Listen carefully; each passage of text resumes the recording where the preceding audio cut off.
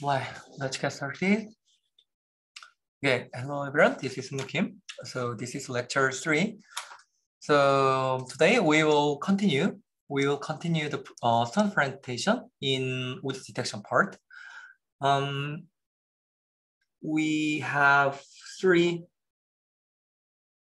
right? Okay, three paper presentation left. Yeah. So first of all, okay. So the first paper was scale-aware 3D network for the object detection by Eugene. So today we will start with this paper. Eugene, if you prepare, please start.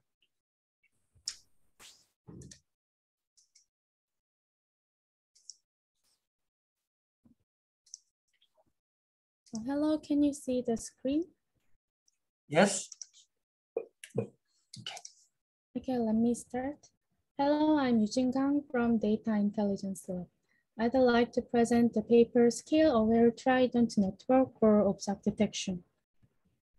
Object detection network had performed well for medium objects, but not for small objects and too large objects. However, detecting and tagging them are also needed to understand the scene carefully. So the problem statement on this paper is how to generate scale-specific feature maps with a uniform representation power. There are two structures before this paper with the same motivation that models should have different receptive fields for objects with different scales. One is multi-scale image pyramid, and the other is multi-layer feature pyramid, as Professor covered last time. They have critical drawbacks as long inference time and requiring different parameters for different scale objects, respectively. In this work, the authors aim to get the best of two structures without their drawbacks. Trident net achieves the goal using different receptive fields via dilated convolution with weight sharing. Here is the investigation of receptive field of Trident net. They use 3 branches with different dilation rate, DS. In first branch, DS is 1, and this is the filter of this branch, for example, 3x3 convolution. In the second branch, this DS is 2, and in dilation convolution, there are DS minus 1 zeros between the values. In third branch, DS is 3, and this is the filter for it. Therefore, the size of the receptive fields are all different for each branches. Now let's see the structure. From resonant backbone, they replace the last block with trident block. This is the enlarged trident block. In trident block, each branches share the same weights. But since they have different receptive fields, different regions of interest, ROIs, are considered for scale-aware training in each branches. So the branches are driven to detect a small object, medium object, and a large object, respectively. These 3 are the main points in this work: 3 branches, same weights, and scale-aware training. Here are the results of evaluation study on COCO mini validation set. They considered 2 models as a backbone. When multi-branch is adopted, the scores increase, especially for large objects, the gap is the highest. When scale-aware training scheme is adopted, the performance for large objects decrease, but for small objects increase. The authors conjecture that the scale-aware training may bring the overfitting problem. When weight sharing is adopted, the score increases. So the author analyzed it as weight sharing elevates the overfitting problem from scale-aware training. The authors studied the performance of each branch and showed that the second branch is the candidate of major branch. Also, as you can see, the different size of receptive field affects the detection of different size of objects. With this result, the authors proposed Trident net fast only for inference with second branch. When they turn off the scale-aware training, the result is approximated to the original result. This is because weight sharing between the branches. Finally, here is the result compared with SOTA models. Trident Nut achieves the SOTA result with COCO benchmark, and they adopt the image pyramid for testing and get further improvement. Let me show their contribution and conclusion. They are the first to show the effects of reflective field in scale variation. They propose an object detection method, Trident network, with multi-branch and scale-aware training. And they propose Trident not fast for fast inference and show SOTA result on COCO benchmark. The crucial conclusion is that Trident net could generate scale-specific feature maps with the uniform representation power. Thank you for listening. Okay, thank you very much. Any question from the student?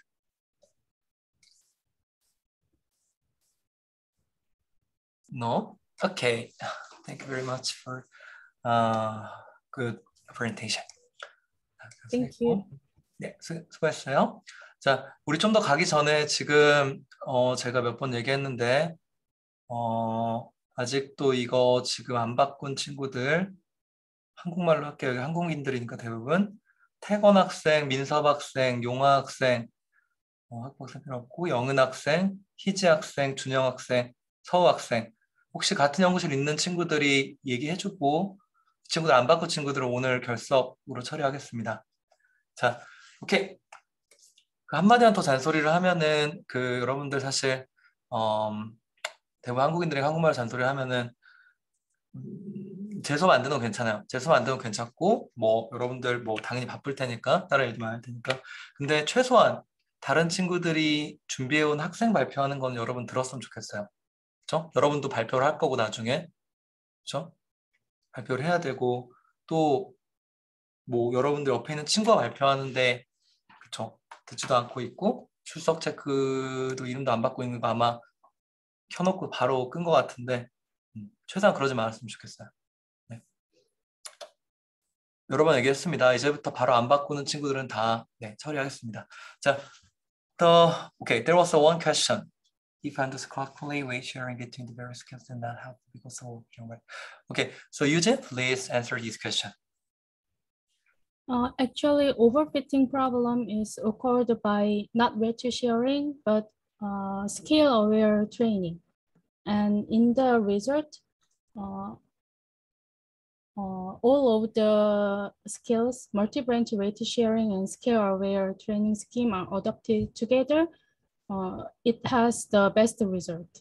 So the weight sharing can elevate the overfitting problem, and they have the synergy in the result when they adopt it together, weight sharing and scale-aware training. Thank you. 네, 정확한 답변인 것 같아서 제가 또 추가는 안 할게요. 네, okay, thank you very much. Let's move to the next presentation. Next presentation is going to be the paper with code review. The title of the paper was "You Only Look at One Sequence: The Rethinking Transformer in Vision Through the Object Detection" by 정은. Okay, please start.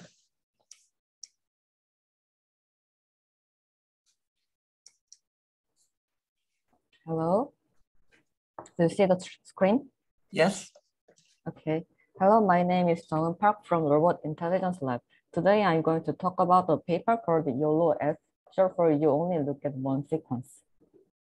As you all know, VIT is designed to model long-range dependencies and global texture information instead of local and region-level relations.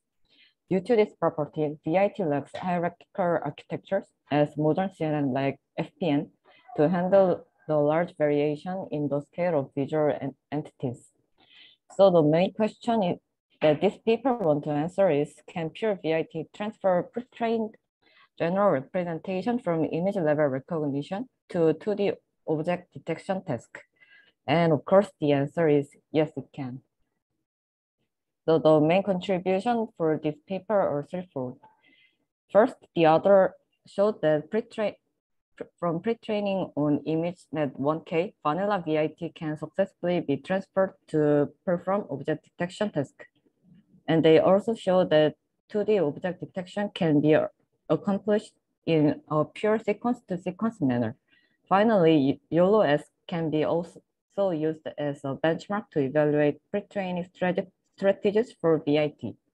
Please note that the contribution is not about achieving state-of-art performance in object detection task, but rather to show the transferability of VIT. The architecture is really simple. They simply drop CLS token for image classification and append 10 randomly initialized learnable detection tokens called DT. Given patches of input image, they first map X patch to D dimension token with linear projection. Then given patch token and detection token, the VOD is same as VIT. After token is encoded by transformer encoder, the detection token goes through multi-layer perception head where it predicts class and boxes. So same as D tier, the optimal bipartite matching is handled. And the optimal bipartite matching between prediction and generated by DT tokens and ground truth object is done. Since the model is unaware of 2D structure, YOLO-S can perform any dimensional object detection without knowing the explicit spatial structure and geometry. And for positional embedding, they perform 2D interpolation due to the property that images from detection dataset are much larger than images from classification task. What author emphasizes is that YOLO-S is designed for minimal additional inductive bias injection, like there is no degeneration like 3x3 or 1x1 convolution, and no feature pyramid, and no region-based pooling. So the comparison with DTR is as follows. DTR uses transformer encoder and decoder together, but YOLO-S uses encoder only. Also, DTR is pre-trained on CNN backbone, but YOLO-S is pre-trained on VIT. And finally, DTR performs cross-attention between encoded image features and object queries with auxiliary decoding loss, but YOLO-S uses only one sequence on encoder. And I think this is the reason for the title. They conducted experiments on various backbone settings. They uses DEIT tiny, small, and base. DEIT is a model pre-trained based on knowledge distillation method with distillation token appended. To form model scaling perspective, they made two more settings on small model. First one is called the uniform compound scaling, where the scaling is done uniform with respect to slopes among all dimensions. So the embedded dimension, layers, and pre-trained resolution are different. And the next one is fast scaling, where it primarily scale model with width, and while depth and resolution are lesser. All of the experiments is conducted on COCO dataset. The results show that ImageNet 1K pre-training results cannot precisely reflect performance on detection. Comparing between other pre-training methods like MOCO and Dino, they say that the detection performance is sensitive to pre-training method. And for different scale model, it implies that the performance is inconsistent between pre-training and transfer learning. Deriving from this result, they claim that YOLO-S can be a benchmark to evaluate pre-training schemes. So with comparison to SOTA detection model, they say that the performance is comparable with SOTA model. As a result, the paper showed the transferability of VIT. And they can say that with minimal modification on canonical VIT, architecture can be successfully transferred to object detection task. And what I found interesting was for detection token, the paper found out that they are sensitive to object locations and size while it is insensitive to object categories. They calculated the correlation between cosine similarity of DT tokens and both on L2 distance of bounding box center and cosine similarity of feature on the classifier. The correlation coefficient is near zero between classes and DT token, which implies there is no correlation, while correlation coefficient is minus 0.8 between boxes and DT tokens, which means that DT token is more correlated to boxes.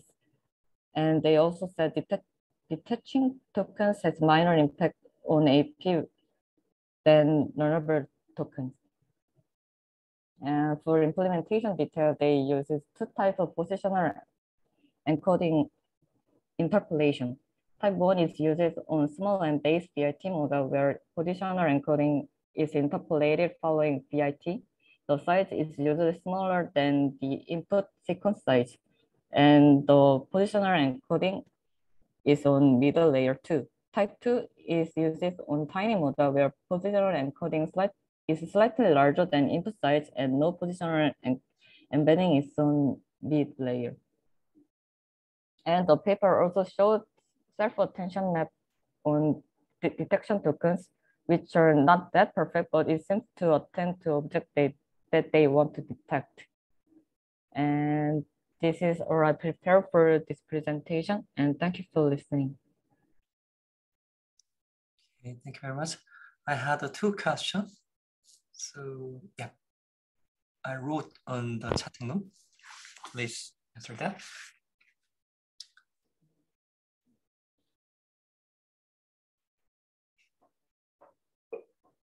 So the first question is, what was the main ingredient of D tier to outperform YOLO? I think that D tier uses CNN backbone with the CNN backbone to extract the feature and transformer to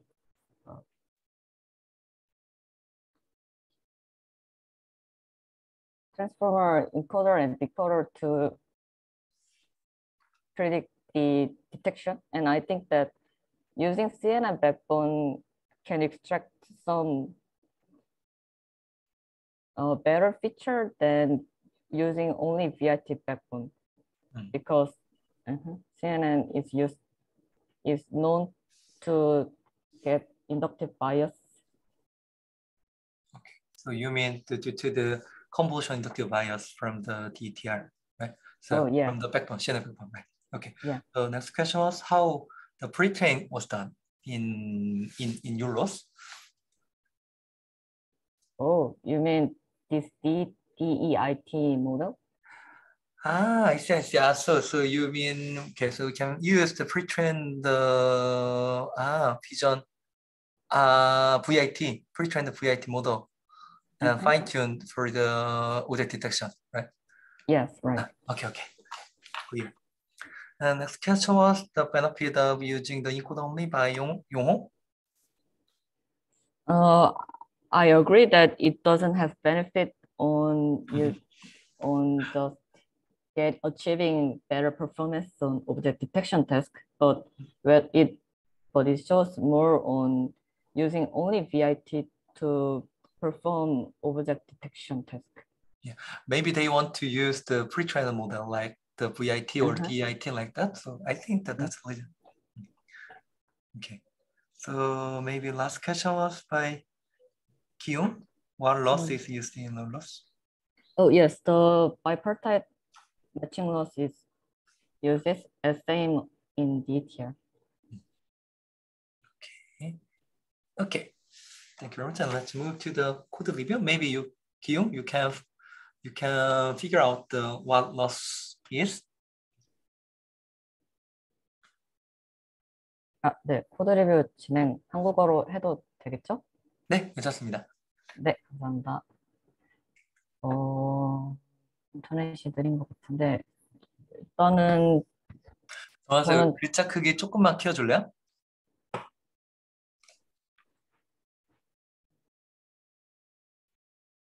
네, 좋은 것 같습니다. 네.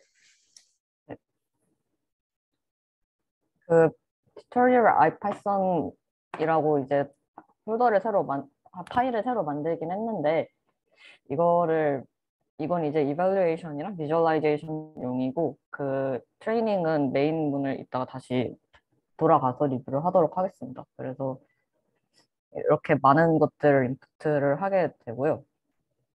그리고 이건 이제 그냥 그 트랜스폼 하는 펑션이고 이제 여기는 전부 다 플라팅 유틸리티라고 생각을 하시면 될 것 같아요. 그래서 이제 디텍션에서 데이터셋 그 코코 디텍션이라는 클래스에서 데이터셋을 받아오고 이제 각각 이미지랑 어노테이션을 받을 수 있는데요.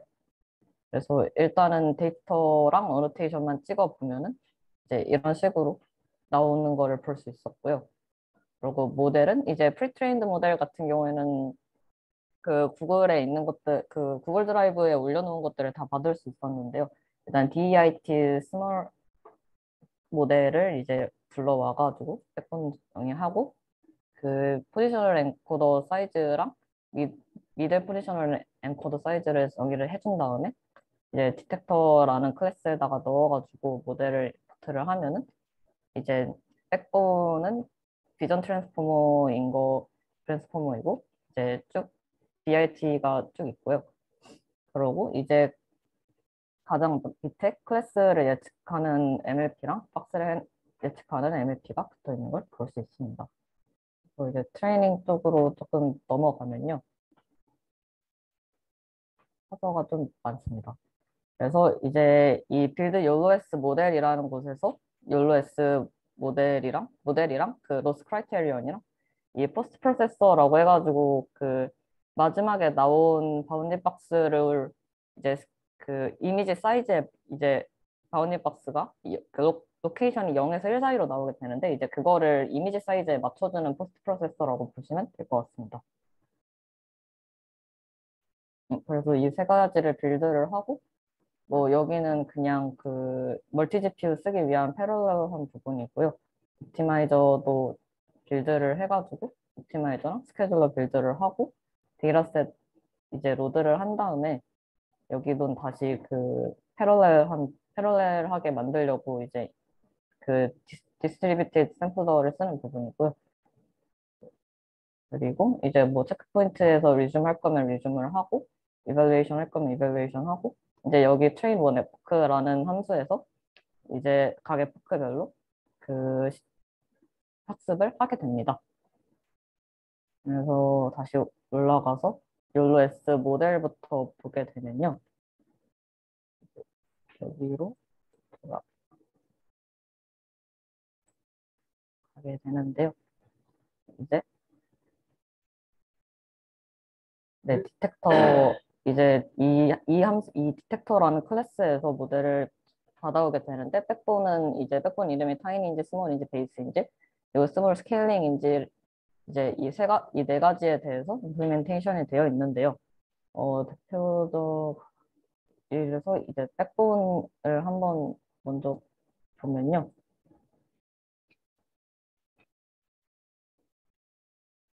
이 비전 트랜스포머라고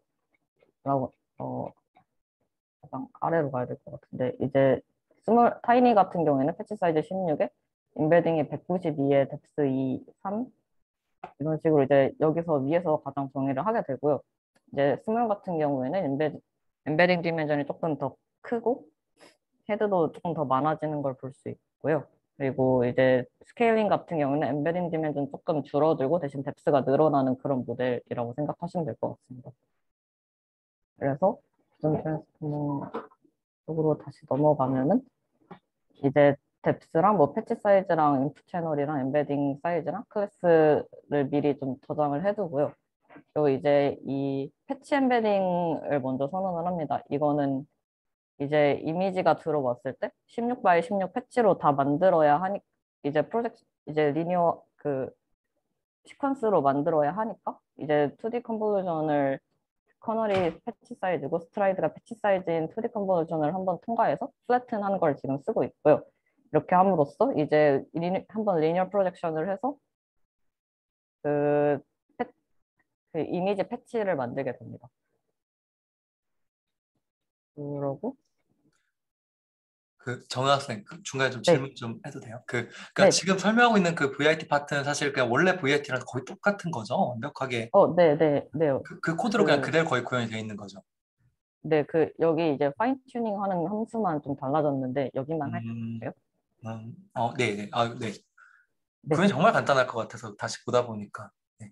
네, 아, 맞습니다. 사실 그냥 네. 기존에 있는 코드를 많이 썼다고 음, 생각을 하시면 될 것 같아요. 그래서 그, 네, 그 네, 관련된 그냥 뭐 끝나기 전에 좀 질문을 드려보면, 그러니까 사실 네, 결국에는 아까도 제가 계속 질문했던 거랑 친구들 질문했던 거랑 비슷한 연장선일 것 같은데, 결국에 이게 이제 DIT보다 안 좋은데, DETR보다 안 좋은 게 맞는데, 얘네들이 네, 사실 주장하는 게 결국에는, 어, 그냥 기존의 비전 트랜스포머, 인코더만 있는 비전 트랜스포머 애들을 사실 거의 가져다 쓸 수 있잖아요. 바로 그 프리트레인드 모델을.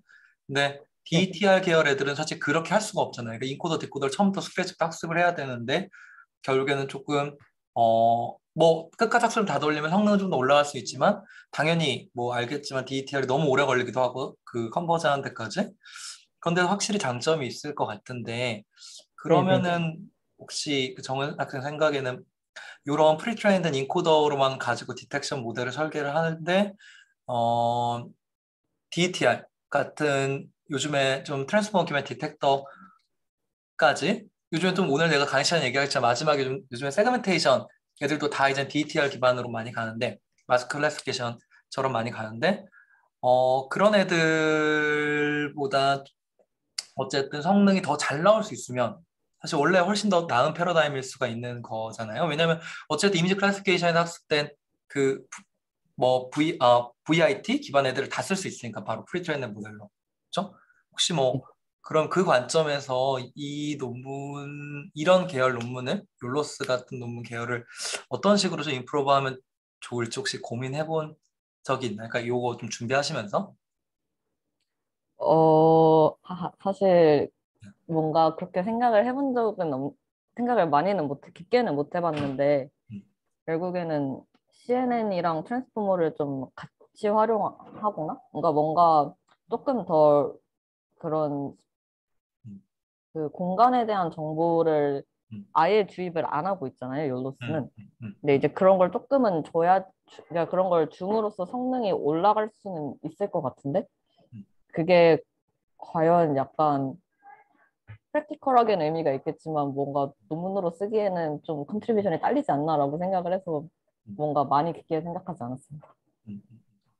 그 조금만 더 질문을 하면 그러니까 원래 우리가 이제 배웠던 뭐 FPA나 이런 애들은 사실 다 비슷하잖아요. 원래 그 이미지넷 클래시피케이션에서 학습된 또는 그냥 클래시피케이션 또는 셀프 슈퍼바이저 학습된 그냥 CNN 백본을 가지고 와서 뒷단에 뭔가 오브젝트 디텍션을 위한 추가적인 모듈들을 붙여가지고 하는 게 일반적이긴 한데 네네. 사실 저 DTR 같은 경우도 어쨌든 인코더, 디코더가 있긴 하지만 그 인코더를 그냥 VIT 백본으로 바꾸면 안 된단 말이죠. 그러니까 설계가 처음부터 그렇게 안 돼 있으니까.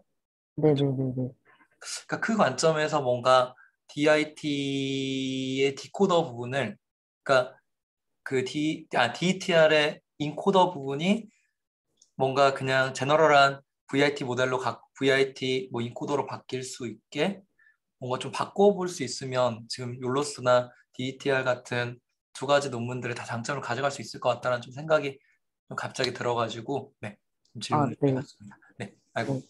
좀 더 길어질 것 같아요. 다음에 또 얘기해 보시죠. 네. 네, 되게 좋은 생각인 것 같습니다. 네. 네. 그래서 어디까지? 네. 그래서 사실 그냥 똑같이 그 BRT를 로드를 하고 이 파인튠 디텍션이라는 부분이 조금 바뀌는데요.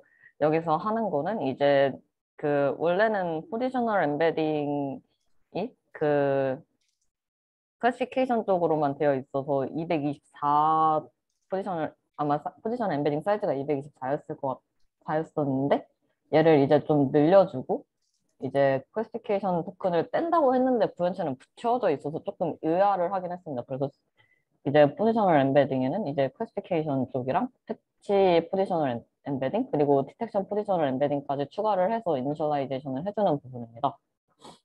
그래서 이제 보시면 디텍션 토큰을 이제 이렇게 이니셜라이제이션을 먼저 해주고 원래 가지고 있던 포지셔널 엠베딩의 첫 번째 인덱스는 클래시피케이션 포지셔널 엠베딩이니까 걔를 일단 뗀 다음 떼고 나머지 이제 그 패치의 포지셔널 embedding을 떼온 다음에 얘를 이제 인터폴레이션을 그 224가 아니라 그 800으로 이제 800이랑 800, 1344 여기로 이제 인터폴레이션을 해주게 됩니다.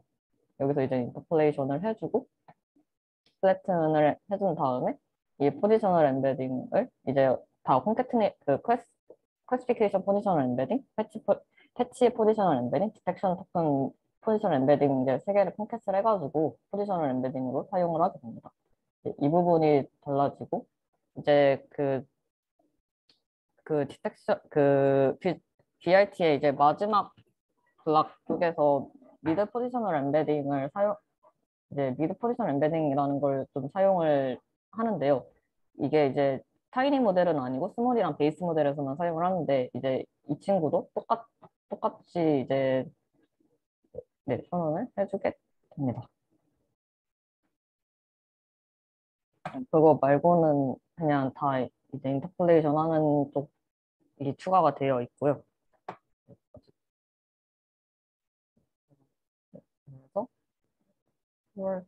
키워드를 한번 보시면 이제 백본에서 그 리니어 프로젝션 한번 한 다음에 이제 뭐 그 미드 포지션 엠베딩 있으면 이게 이제 그 800, 1344로 포지셔널 엠베딩을 아마 처음에 지정을 했는데 이제 디텍션 데이터셋 같은 경우에는 크기가 달라질 수 있기 때문에 그거를 위해서 포지셔널 엠베딩을 인터폴레이션을 한 번 더 해주고요.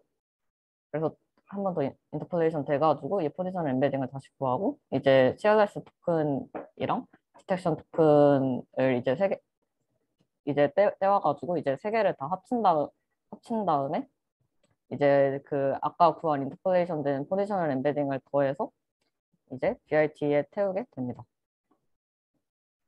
그게 이제 백본의 거의 다고요. 돌아가서 돌아오면은 그래서 사실 디텍터는 되게 별게 없습니다. 그래서 백본을 태워가지고 그 피처를 구한 다음에 이 피처가 아까 이제 데모 공개한까지 있는데 이제 그 마지막 100개 디텍션 토큰에만 해당하는 그 피처만 가져오게 됩니다. 아마 제가 깜빡하고 놓친 것 같은데. 네, 여기 보시면 이제 마지막 디텍션 토큰에 해당하는 애들만 피처를 가져오게 되고요. 그래서 그거를 이제 그 각각 클래스 엠베딩이랑 바운디 박스 엠베딩을 이제 구해주게 됩니다. 여기서 이제 보셔야 되는 게 바운디 박스 엠베딩은 무조건 0에서 1 사이로만 나와서 그 포스트 프로세서에서 이제 마지막에만 스케일링을 바꿔준다고 생각을 하시면 될 것 같습니다. 그리고 로스 같은 경우에는 DTR이랑 정말 똑같고요. 사실 그 DTR에 있는 코드 자체도 거의 그대로 가져와가지고 그냥 그 레이블 로스랑 그 카지널티 로스라고 이거는 이제 그냥 쓰는 거는 아니고 이제 너넴티 그 진짜 바운디 박스라고 예측을 하는 그 바운디 박스 수랑 아닌 애들이랑의 차이를 그냥 로그를 찍어주기 위한 거이고 이제 바운디 박스도 에러 노스 쓰고 있고요. 마스크는 아예 그냥 DTR에서 얘네가 복사 붙여넣기를 해서 그런지 그냥 필요 없는 쪽이 들어가 있는 것 같습니다. 네, 매처도 DTR이랑 완전 똑같아서 사실 크게 의미는 없을 것 같고 그냥 그 아까 보신 그 모델이 달라진 거 말고는 사실 DTR이랑 크게 다른 건 없는 것 같습니다.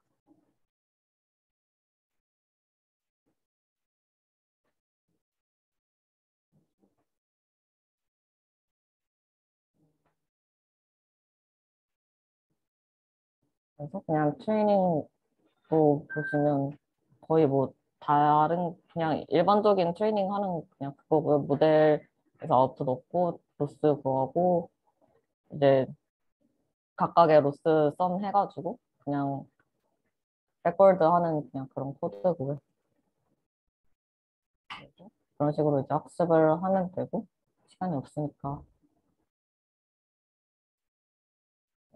그리고 이제 이밸루에이션은 모델 불러와서 이제 밸리데이션 셋 올리고 그냥 evaluation이라는 함수 그냥 그 파이코코에 있는 거 그대로 이제 쓰고 있는 것 같습니다. 프레딕션도 잘 되는 걸 확인을 했고요. 이제 어텐션 비주얼라이제이션 하는 코드도 있어가지고 그 어텐션 리턴을 할 수 있게 만들어 놔서 이제 디텍션 토큰에 그 어텐션만 뽑아다가 이제 보면은 이런 식으로 이제 여기에 있는 뭔가 바나나 같이 생긴 걸 디텍션 할 때 이쪽에 헤드가 이쪽에 이제 어텐션 맵이 잘 찍히고 이 밑에 있는 큰 도시락 같은 애 할 때도 좀 찍히고 이런 거를 확인을 좀 할 수 있었습니다.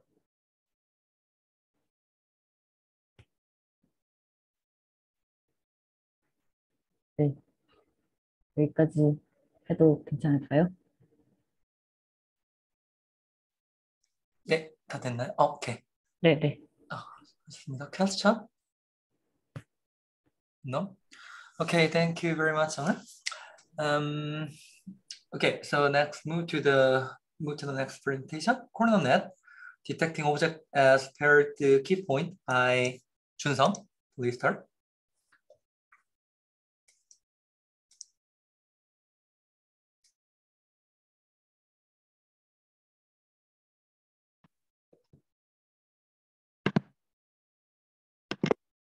Can you hear me? Yes.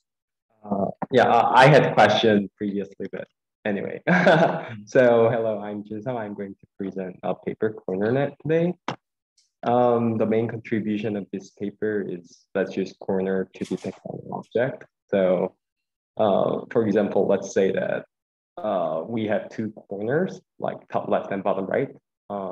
As we can see, we can get a one box. The reason that we are using this one is as you know, the number of boxes is the quadratic number of pixels. However, if we use the W times H edges, we can express all of them. The overall architecture is pretty simple. They use just a hourglass network as a backbone, and we put features to the prediction modules, and the prediction module is in charge of some corners, top left and bottom right. I'm going to explain these prediction modules in this presentation. So the prediction module is composed of several layers of corner pooling. So the corner pooling is one of the other contribution of this paper.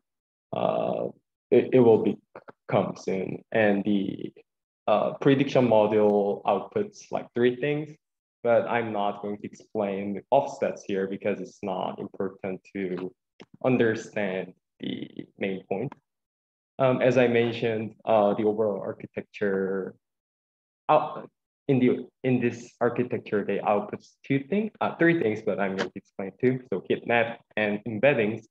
So heat map, the shape of heat map is give me a second. H by W by C. C is the number of classes. So the value of heat map will be high at the location and channel if there is a corner, like top left and bottom right. For example, let's say that there is a problem. So let's say that if we have two objects like this, and then the model predicts, like as a heat map, they predict top left corner as like here, and then the bottom right corner is here and here. But the problem is how do we map these two things, right? Like it can be like this.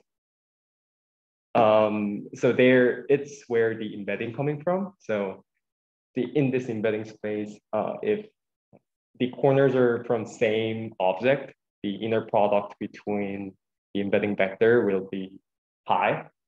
Low. If it is not, it will be high. So, but the problem is how do we train that embedding space, right? For the heat map regression is pretty straightforward. For target matrix, we put 1 to the location of GT boxes like this, and then put like 0.9 around of it to like allow some slack. And the important part, I say like interesting part is some loss to, I would say, train this embedding space that I mentioned previously. There are two losses, pull loss and push loss. So pull loss is they're trying to minimize the distance between embedding vectors if they're coming from same space, same object, I mean. So let's say that ETK is top left corner, and then EBK is the bottom right corner. The EK is the middle of it. So in this case, as you can see, they're trying to make these vectors into this middle vector. In the push loss, they're trying to maximize the distance between mean vectors if they're coming from different objects. So this EK should be different from this EJ, right? So in here, in paper, they put 1 here. If we like plot this loss, if EK and J is different, so EK and EJ is different, that means that model is happy, right? Because they're coming from different objects. So it will be like here. And then if they're similar, it'll be here, since it is 0. So the overall loss graph is like this. By doing so, we can achieve this like training the embedding space, train this embedding space. The other main contribution is corner pulling. So the main disadvantage of this method is like the receptive field is not big enough to get the important part of the object, like here. So what they do is they're trying to max pull this side and that side. So they get like important features from the object, like here and here. So they explain how to do it, but yeah. And the main result, so they provided some like pretty competitive result, even they compared to the 2-stage model, and then it was pretty good. Yeah, thank you for listening to my presentation. Thank you. Question on this paper? No? I have one question. When I check the loss function on corner now, okay, please Yeah. do your screen again. Okay. You mean here, right? Yeah, no, 5. Okay, so yeah. I think that this kind of loss function is not exactly similar to the contrastive loss function, right? Because yeah, you're right. Yeah, so yeah, definitely. Yeah, I'm pretty sure. Yeah. Yeah. So is there any say further work? I mean, the other work to extend this kind of paper by reconsidering the loss function? Is there any paper? Oh yeah, I believe that there is after this so there's actually there is a limitation, but I didn't mention it. So let's say that a second. How can I?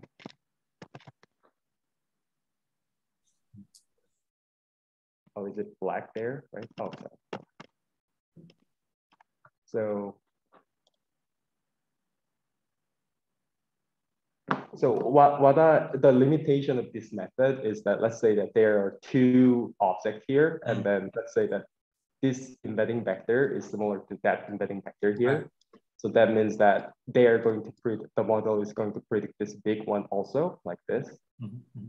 So that is the main problem, is this push and pull loss. Right. So in this paper, they use only one like dimension. This ETK is even just a scalar. So if they increase the dimension of this embedding vector, they might solve it, but they didn't try even. So I feel like they wasn't able to solve this problem. So after this paper, the centernet is coming. So according to them, what they does is that to solve this problem, they get back to the center and then regress on this one and that one, I think.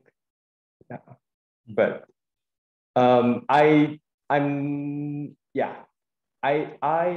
if according to the paper, I think they solved this problem in the corner net. Yeah, after this research.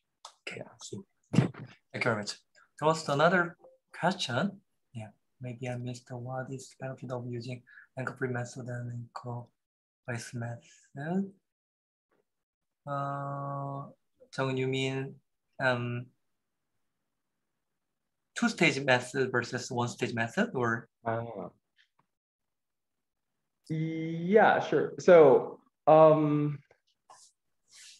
there are several benefits, right? There is also disadvantage, but I would say the main advantage by using that is it is if it is anchor-based method, we need to use what is that, non-maximum suppression, something like that, post-process thing. But however, in this method, we don't need to do those kind of handcraft post-process. That is, I think, the main advantage of this kind of heat map regression. And yeah. Right. Does it answer your question? There is a disadvantage too, but yeah, maybe you didn't ask. So what is the disadvantage then? Sorry? What is the disadvantage of using? Oh, the disadvantage is, so this one is the kind of new era of, I would say, it's kind of point as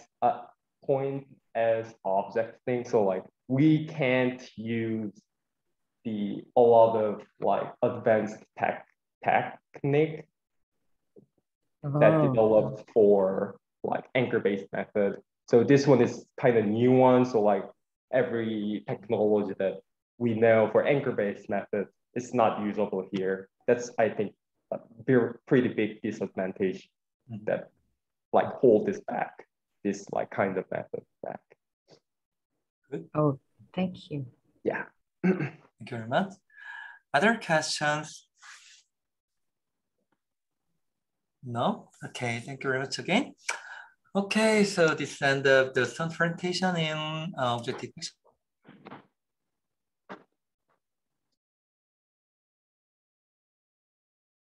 So after 5-minute break, we will start the segmentation part.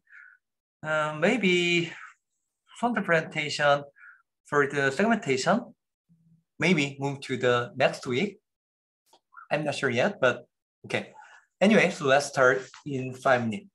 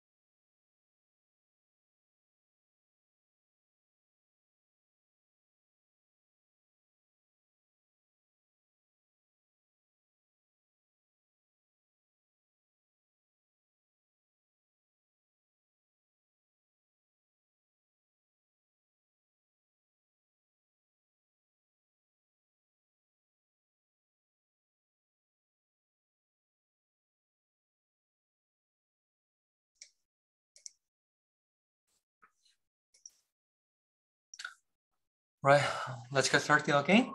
So, thank you very much for the last presentation. So today we will move to the advanced recognition task. I mean the recognition technique segmentation, image segmentation. Okay, this is lecture 3. Let's get started. So to move to the image segmentation, I would like to recap the generalized RCN framework. So RCN framework was the de facto standard in object detection part. So starting from the RCNN or the RCNN paper by Los Garcia, there was the few advanced method from the RCNN, past RCNN, past RCNN, feature pyramid network, which also called the FPM, and there was not mask RCNN yet, something like this, right? All of these kinds of technique can be formulated in a generalized RCNN framework, right? So let's go back to the RCNN framework. Okay, let's suppose that we have images I like this and generalized RCNN framework consisting of 2 parts, per image computation part and per region computation for each region Ri. So first of all, from the input image, we extract the feature vector in an image level. For example, mapping function fi. And in two-stage case, we also need the R of I function that extract the object candidate from the input images. And we also need the G function, G of Fi and Ri. Alpha is the global image vector. I mean, not global image vector, globally defined feature representation, Fi, and Ri is the one of the object candidate. Then we compute the featureized representation for each proposal. So this one. So it's going to be the it's going to be the local feature vector for each object proposal. And we also apply additional processing to each proposal feature through the H function. H function is just like the embedding, feature embedding to the classification or the regression function. Maybe this H function is often formulated in MLP, just MLP. And we apply the multiple head to make a task-specific prediction. So in object detection task, we have a two head. First one is the object classifier. Second is object regression. I mean the box regression model, right? This is a general RCN framework. Today we will see one of the methods that reformulate this generalized RCN framework for the instance segmentation. We will discuss later. Yeah. Anyway, we are here, right? So we are here.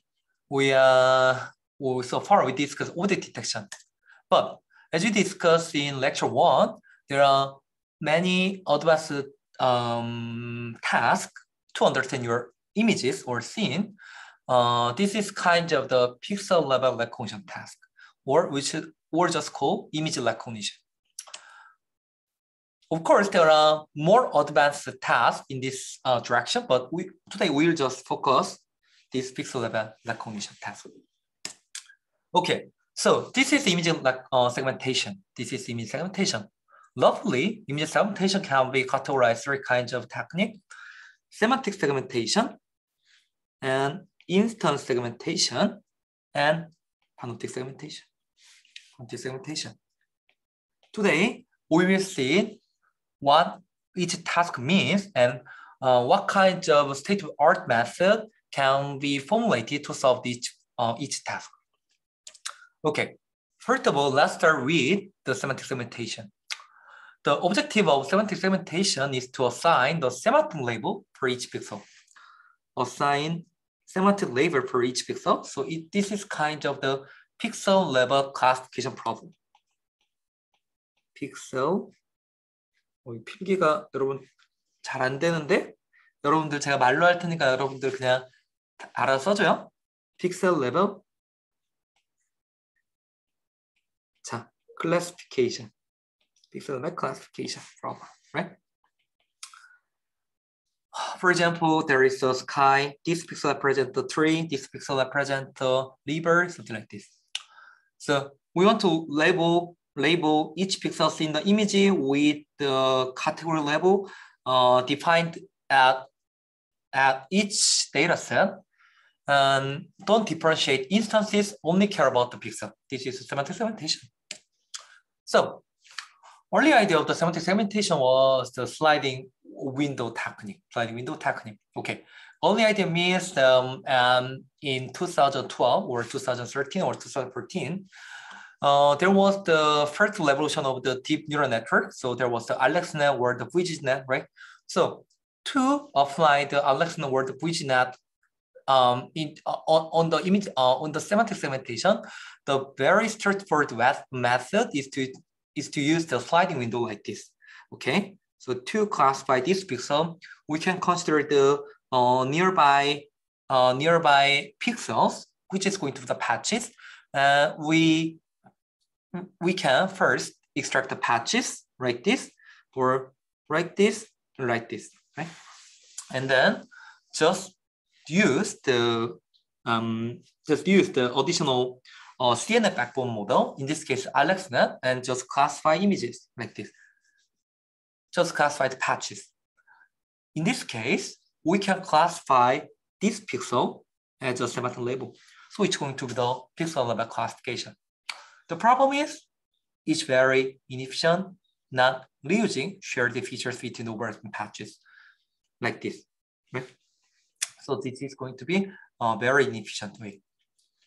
So to solve this kind of problem, we already know encoder-decoder network, which is designed as a bunch of the convolution layer with downsampling layer and upsampling layer inside the network. So which kind of the encoder-decoder network is called? It's also called the fully convolution layer, fully convolution network, or the FCM. There are two parts, downsampling part and upsampling part. Downsampling part try to reduce the spatial resolution of the input feature vector, like starting from the original image, like this or this and this, to extract the logic context information from the input images by using the pooling or the stride convolution like this. And then to classify pixel level information, most of methods formulate their own upsampling method.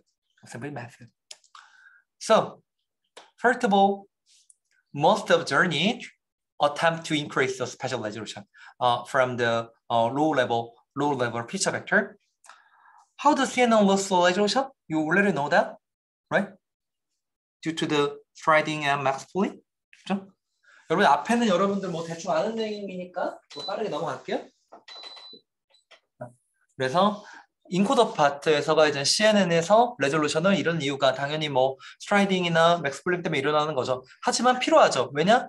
리셋 필드를 높이기 위해서. 이게 왜 필요하냐면 why we need to lose resolution to improve to increase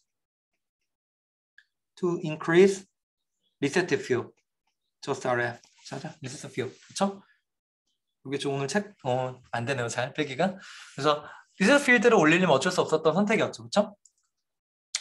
그래서 so possible solution without using stride, just fix stride as 1 and removing pooling.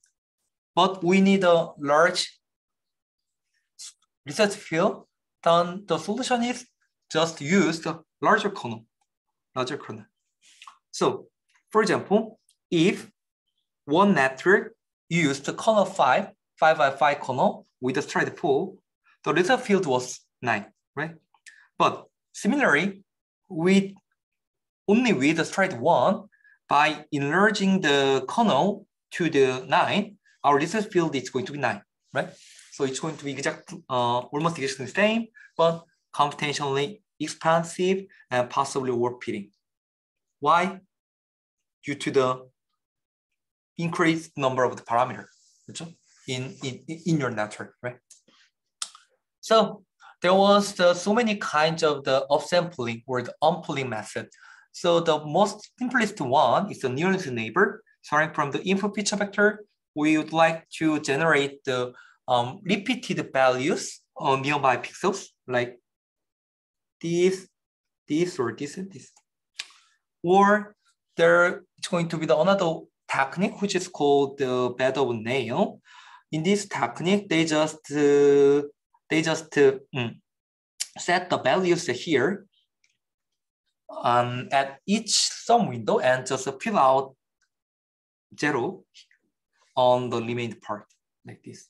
Then just apply the following CNN module to propagate this information to the nearby pixels. More advanced technique was the max unpooling. So if the max pooling applied on the encoder part, in this kind of technique, they just remember which element was max. I mean the index. 5, 6, 7, 8이면 이 인덱스를 전환하고 있다가 and use a position from the pooling layer, I mean the max pooling layer, to set the values here and apply following convolution layer to propagate this one, right? By using this kind of max sampling layer, maybe you can preserve the special properties better, but it still requires the connection between the encoder and corresponding decoder. So, which is maybe the redundancy, right? So, yeah, another task to enlarge your convolution module was the transpose convolution. That's kind of the concept. Just recap, right? You already studied this kind of concept in deep learning or the machine learning lectures, right? 여러분 이거 뭐 아는 내용이니까 빠르게 넘어가는 거고 혹시 이런 내용들 모르는 친구들이 있으면 꼭 복습해 주시길 바래요. 알겠죠? Okay, so to understand the transpose convolution, you have to go back to the normal convolution layer. Okay, so when we consider the 3x3 convolution with stride 1 and path 1, the output is going to be looks like this. So by using the padding, we can preserve the spatial resolution, right? But when we use the larger stride size, for example, stride 2, we may lose the spatial resolution as a 4x4 to the 2x2. So in transpose convolution, for example, 3x3 transpose convolution with stride 2, we can enlarge the size of the output feature vector. How? Our kernel defined in 3x3 space, for example, then by convolving this kernel to this value, we can define the output like this. Now it's not convolve, it's just the multiplication, right? And similarly, by multiplying these values to the original kernel, we can get another window values like this. And there was some overlap, so we can just sum up where the output overlap. Then by this kind of technique, we can get the 4x4 feature vector from the 2x2 feature vector. So in transpose convolution module, we train this kind of the parameter. So this is the learnable upsampler. So this is called the transpose convolution. Anyway, so to solve the semantic segmentation problem, most of the conventional method used the encoder and decoder network consisting of the downsampling layers and the upsampling layer.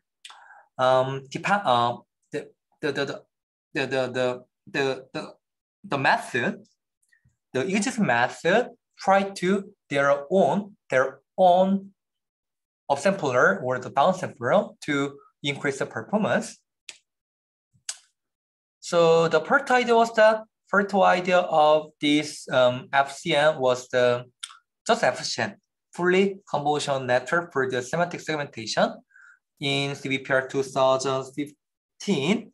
This paper got a best paper award at the time. So idea was very, very simple. So starting from the image, they just apply convolutional, first convolution, pooling, convolution pooling, convolution pooling, blah, blah, blah, blah, blah, blah, blah. And finally, from the output of the convolution 6 or 7, they just estimate the let's say segmentation map by just using the bilinear upsampler. Here, in this case, 32 times upsampled prediction, which is called the FCN 32S. But if we want to preserve the detail better, we can extract the feature vector from the shallow layer and use additional convolution to predict the higher level prediction, segmentation prediction. So which is called the FCN 16. And if we use the +3 output and use the additional feature vector to generate the higher dimensional output, which is called the FCN 8S.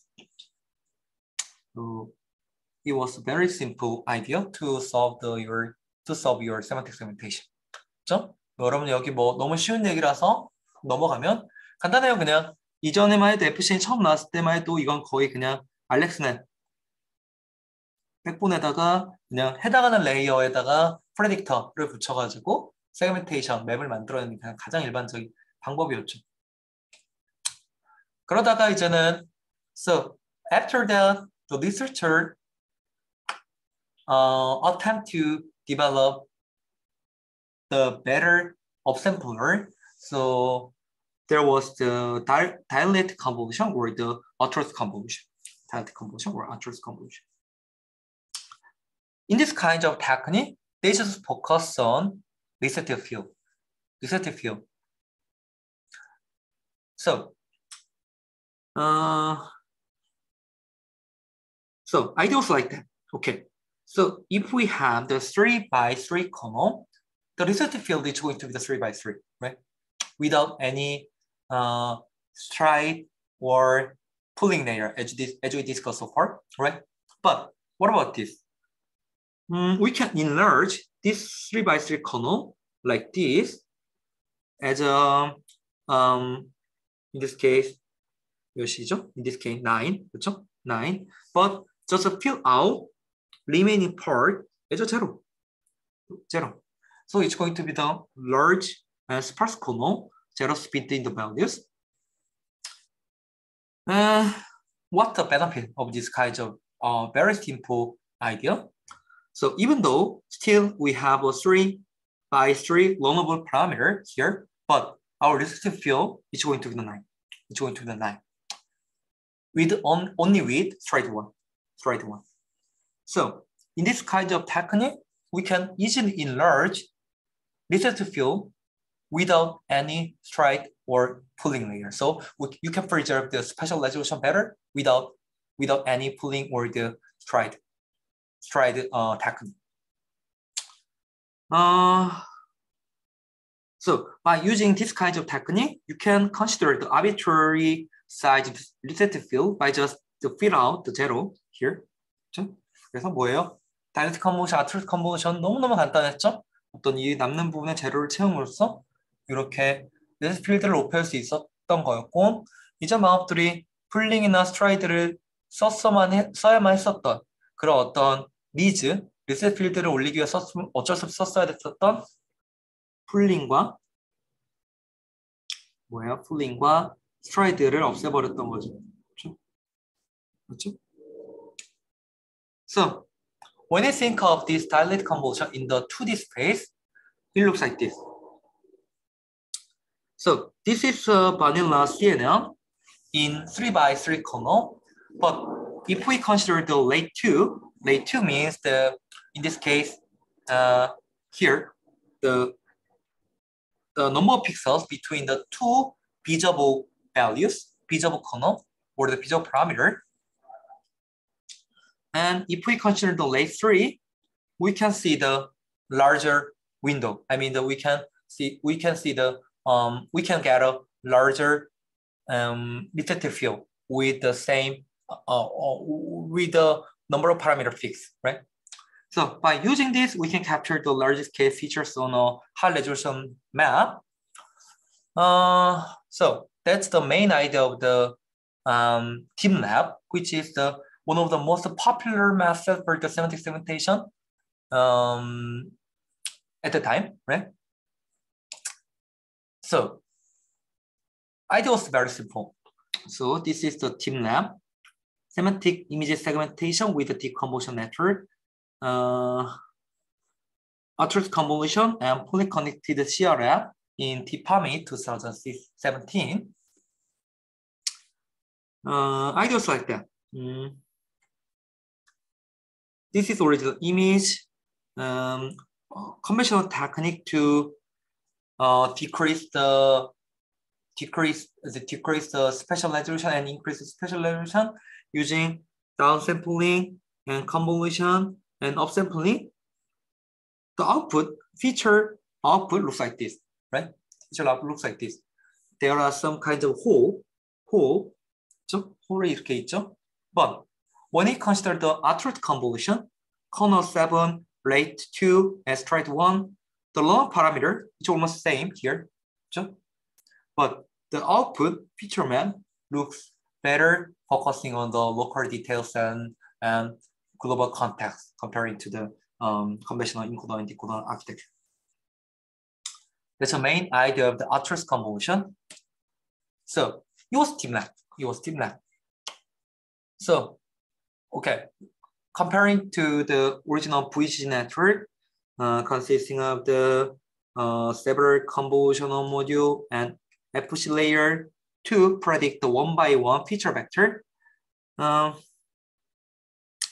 to this pooling and stride, the output feature map is reduced one by one.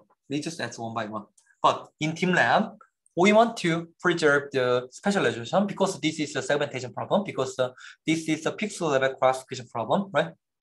So in TeamLab, convolution plus pooling to reduce the feature map size to the 1/16 of input. 1/16 of input here.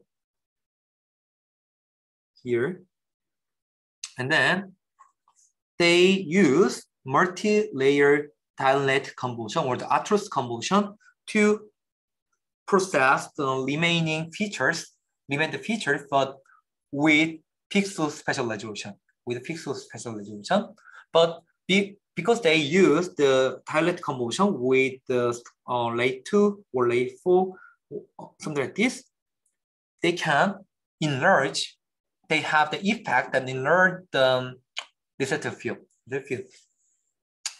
And then after that, with the binding interpolator as an upsampling to the input size, looks like this, because still we have to reduce the size of the input size of the feature vector, and they just apply the post-processing using the connected convolution random field CRF, which is the handcraft optimizer to achieve the edge preserved output, edge preserved the segmentation output. If you're interested, please read this paper. We will just skip.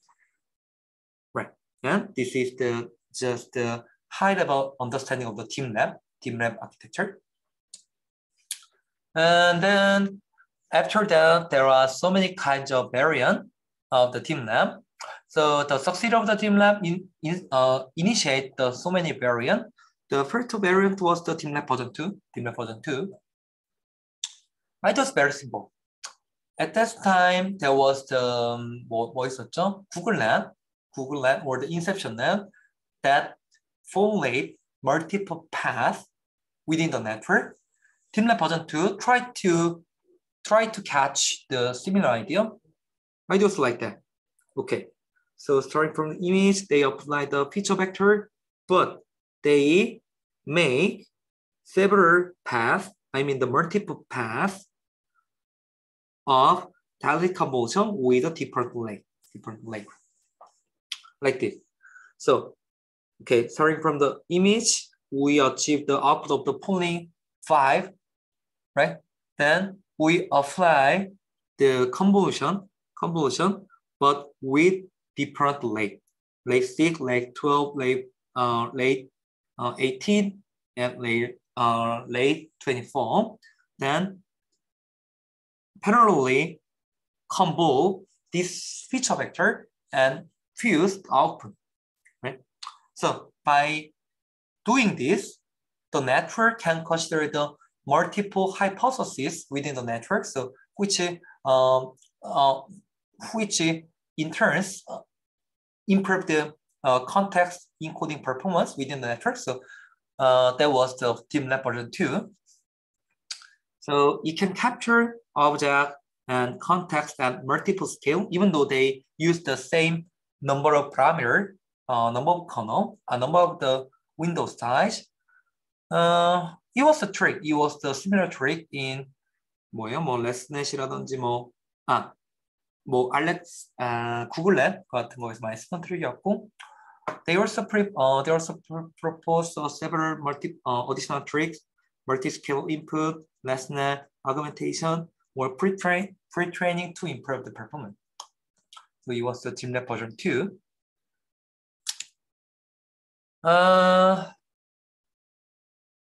Right. So this is summary of the what we have done so far.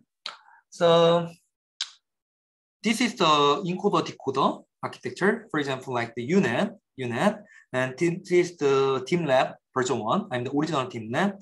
The main idea was the Arthur's convolution to preserve the spatial resolution while enlarging the receptive field. And this is Team Lab version 2, which consider the multi-path dilated convolution to process your input image. Question so far. Tag 1, Professor, then each kind of compression, transitional convolution police, and can there convolution place the convolution perfectly? Transitional convolution, this kind of compression from maybe this question is arguable. So after this dilated convolution, many other tasks, for example, 어떤 데 썼더라? Arthur convolution이 for example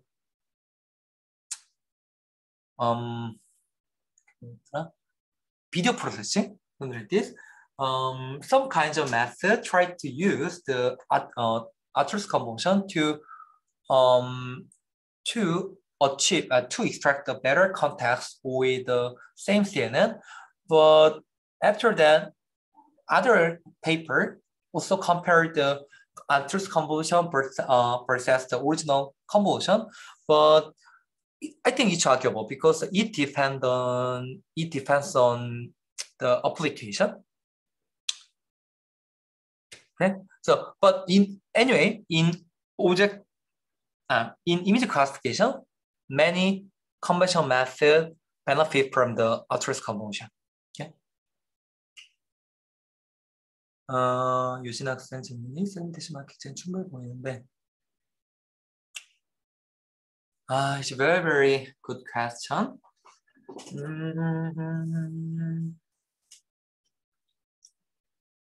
I think due to performance. Okay, so as you mentioned, we can do object detection. We can do object detection by segmentation, right? But comparing to just object detector talent for the detecting bounding boxes, the performance was the less. So that's why the object detector, I mean the object detection algorithm have been popularly studied yet. 그래서 뭐 제 생각에는 뭐 그쵸, 당연히 세그멘테이션 완벽하게 된다면 이제 우리가 뒤에서 얘기한 인스턴트 세그멘테이션 결국에 디텍션이라도 볼 수 있는데 완벽하게 된다면 디텍션 필요가 없죠. 근데 아직 디텍션 연구가 돼야 되는 이유는 사실 바운딩 박스를 찾아야 되는 문제들이 아직은 많아요. 그렇죠? 세그멘테이션까지 안 가도 되는데 바운딩 박스를 찾아야 되는 문제들에서는 아직까지 오브젝 디텍터에 테일로드 되어 있는 모델들이 훨씬 이런 인서 세그멘테이션 방법들보다 성능이 더 잘 나오기 때문이겠죠. 반대로 더 좋은 인서 세그멘테이션 기법들을 연구하기 위해서 그 디텍션 연구들이 계속 병행이 돼야 되기도 하고요. 그렇죠? 그렇게 이해하시면 될 것 같아요. 그렇죠? 유진 학생? Okay. Other question? No? If an object is behind the other object, isn't it hard to get the object from the segment? Object from the segmentation map? Maybe yes. That's the one problem, right? So the occlusion handling is one of the most critical problem in object detection, right? Okay. Purpose evaluation.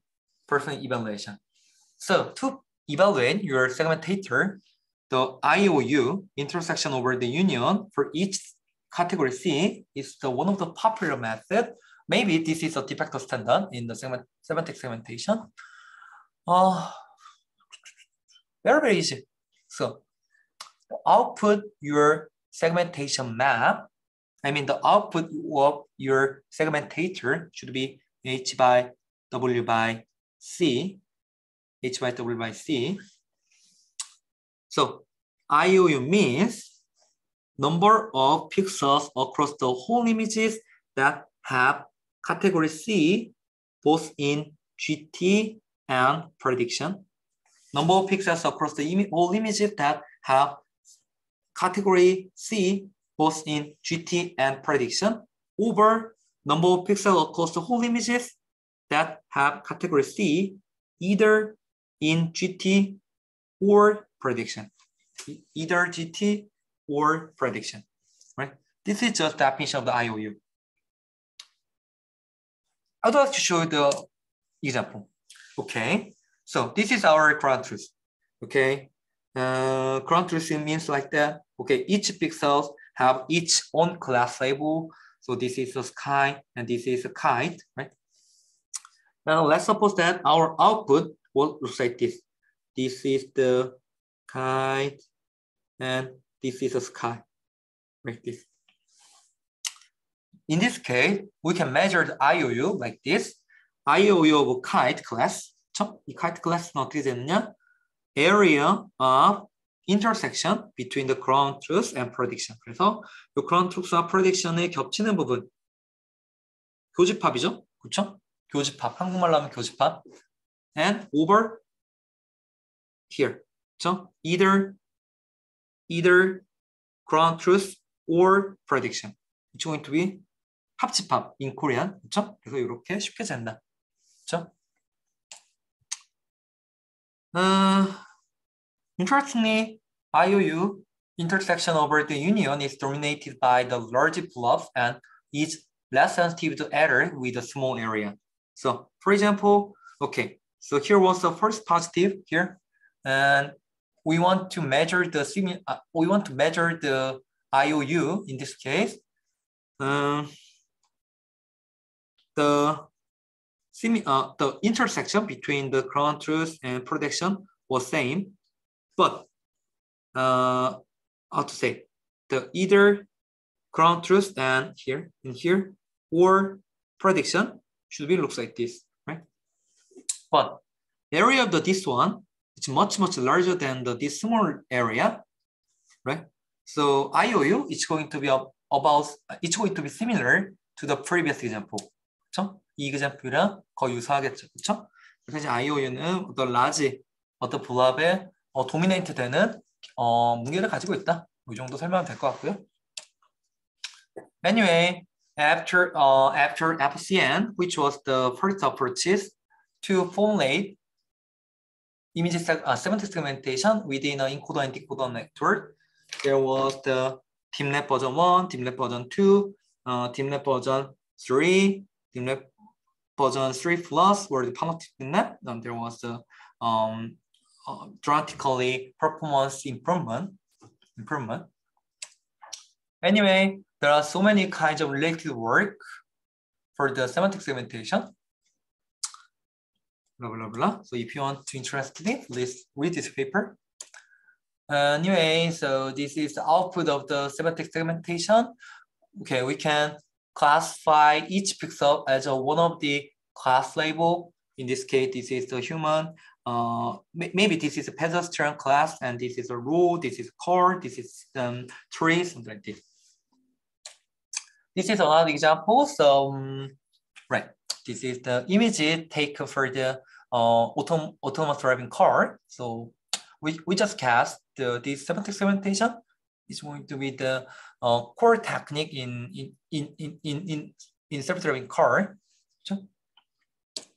Okay, so another segmentation task is instance segmentation.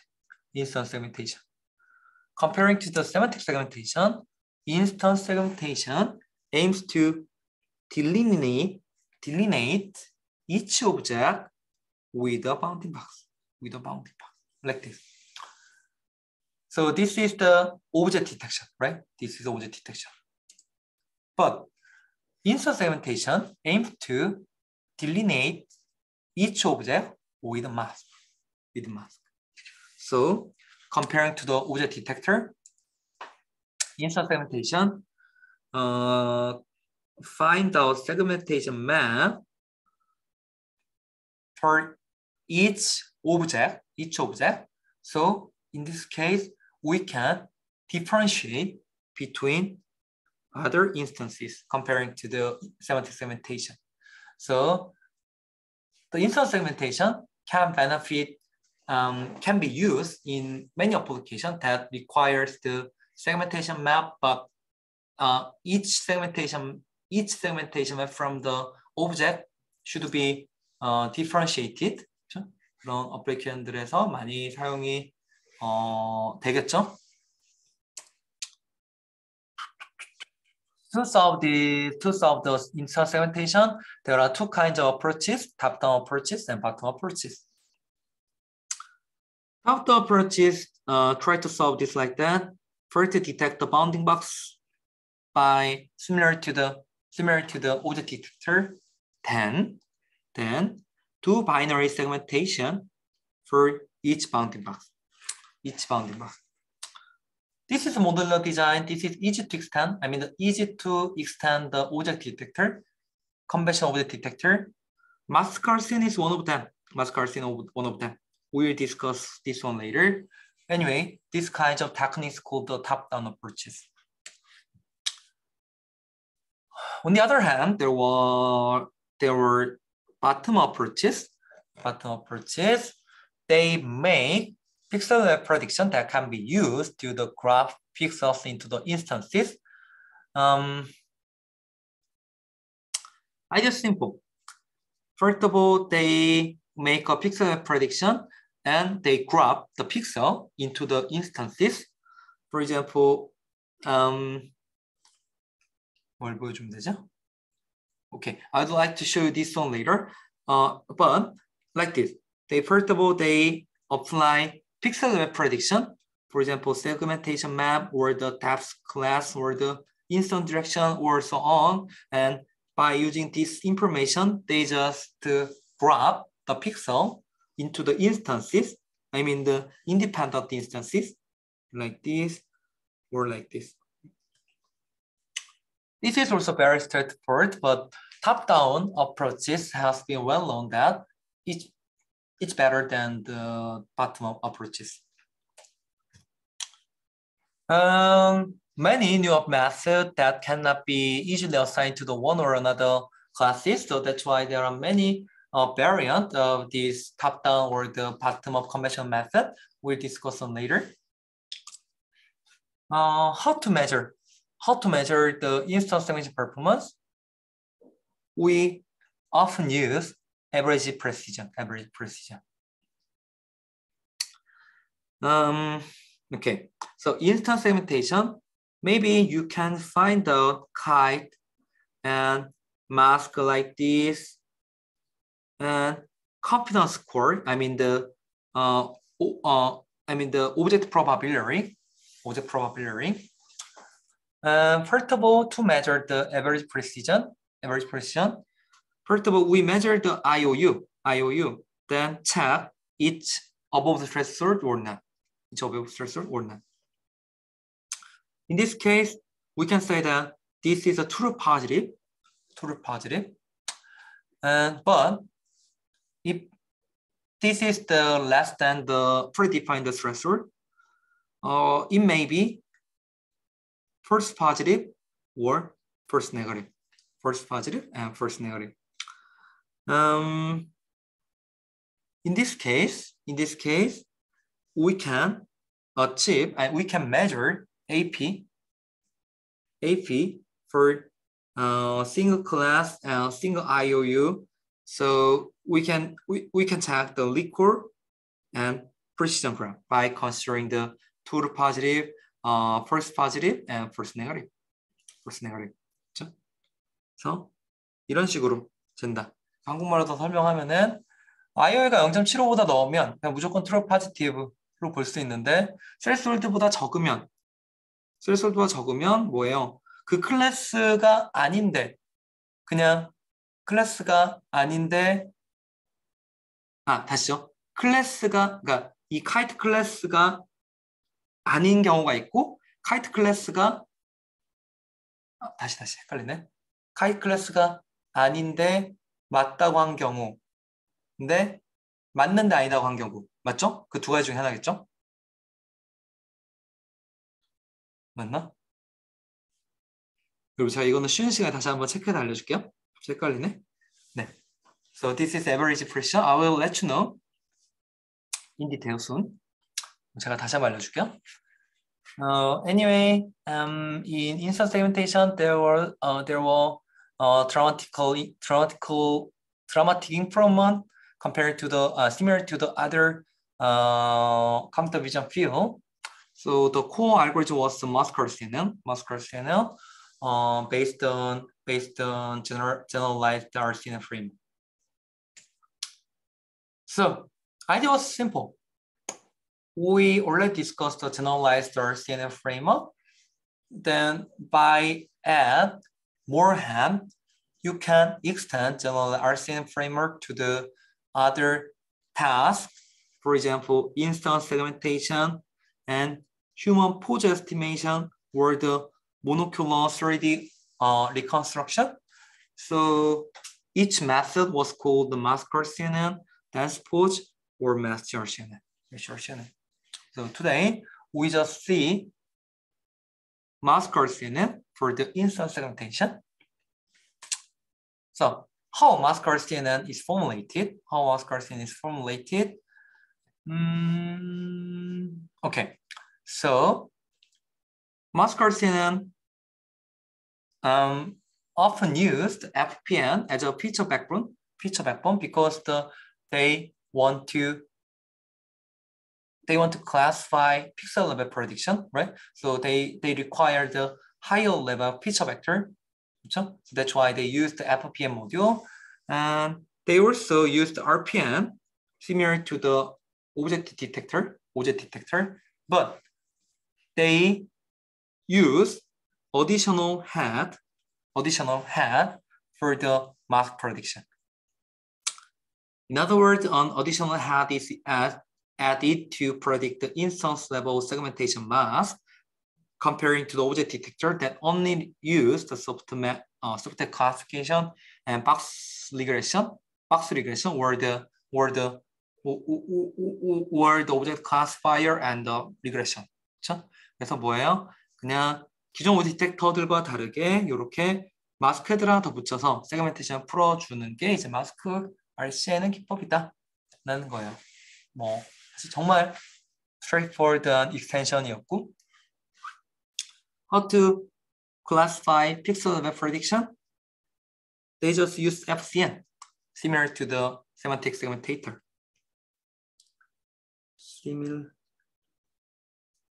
아이고, 지금 렉이 걸려서 잘 안 되는데, similarly to Similar to semantic segmentation이에요. 잘 안 써지네. Similar to the semantic segmentation. 그렇죠? FCM. And one more thing was ROI alignment, which replace ROI pooling or the ROI pool in object detector. What is ROI online operation? What is ROI online operation? Okay, so each vertex in this figure, each vertex means feature vector. Each vertex means feature vector. And let's suppose that we already have the ROI from the RPM module. Similar to object detector, we want to transform arbitrary size proposal into the fixed dimensional representation. In this case, a 2 by 2, right? 2 by 2. Then in ROI alignment, they use the bilinear interpolation of the point. For example, if you want to extract the value, if you want to find out value from here, we can just use the nearby pixel and just to bilinearly interpolate this pixel to achieve this value. And each sub window output is just the averaging values of the interpolated values. So this is average, this value is average of these two kinds of values, right? And just apply the following the MLP or the FCN. This is the ROI alignment. What is different between ROI pool and ROI pool with ROI ward? If you remember our previous lecture, original aligned ROI, for example, looks like this. But to apply ROI pooling, we need a snip the ROI region, looks like this. So this kind of technique was called quantization, right? So this kind of quantization break the pixel to pixel alignment between the input and output, break the pixel to pixel alignment between input and output, so which may hinder the performance gain in case of the image segmentation. In this case, instance segmentation, right?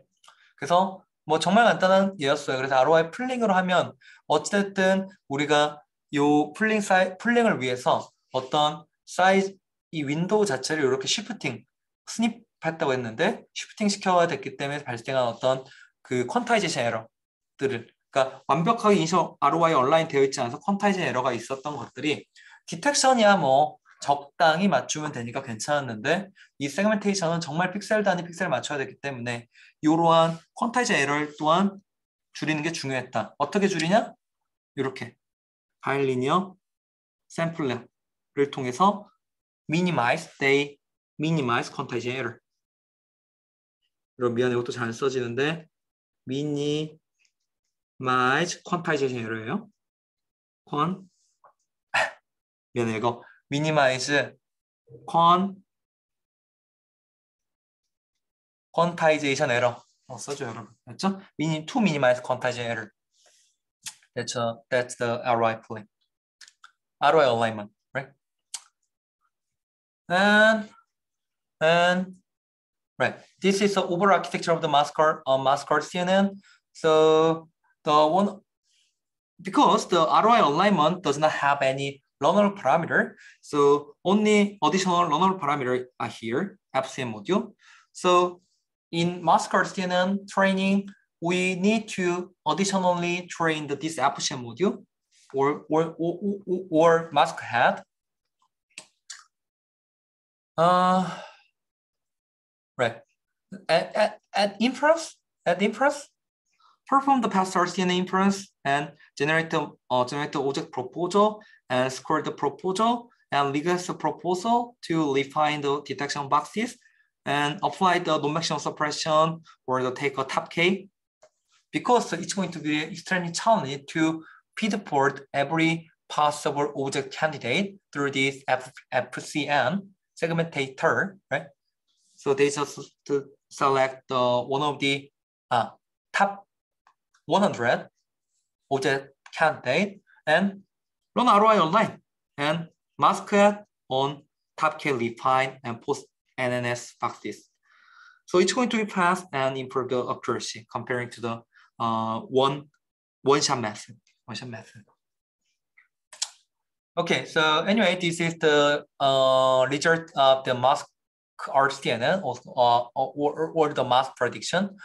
So this is the 28 by 28 soft prediction from the mask RCNN.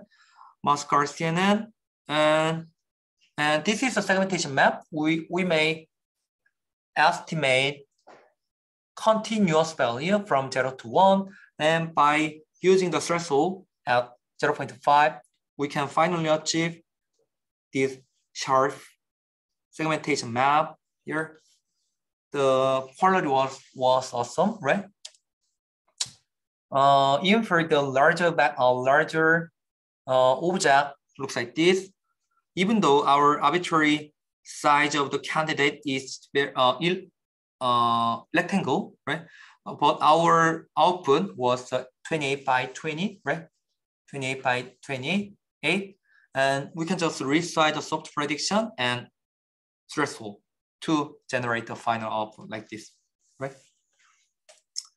Another examples are here. Even though this object is very, very small, right? Still, mask RCNN predict the high quality segmentation map. Looks like this. So, this is examples of the instance segmentation, right? Not only they predict the pixel segmentation, but also they discriminate different instances. For example, different person and different wine glasses, like this. This is another examples of the instance segmentation. 그렇죠? 이런 식으로 by mask RCNN. 그래서 이렇게 잘 나누더라라는 거예요. 어렵지 않죠? It's just straightforward extension of the generalized RCNN for the instance segmentation task. 그렇죠? 좋습니다. Question.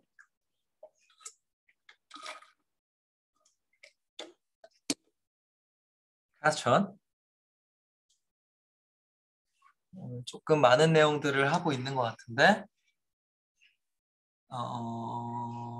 네, 우리 질문이 없으면, okay.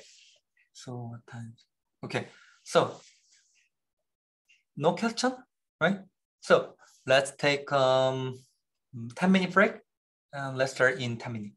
우리 10분만 쉬었다가 이제 나머지 세그멘트 파트들 좀 보도록 합시다.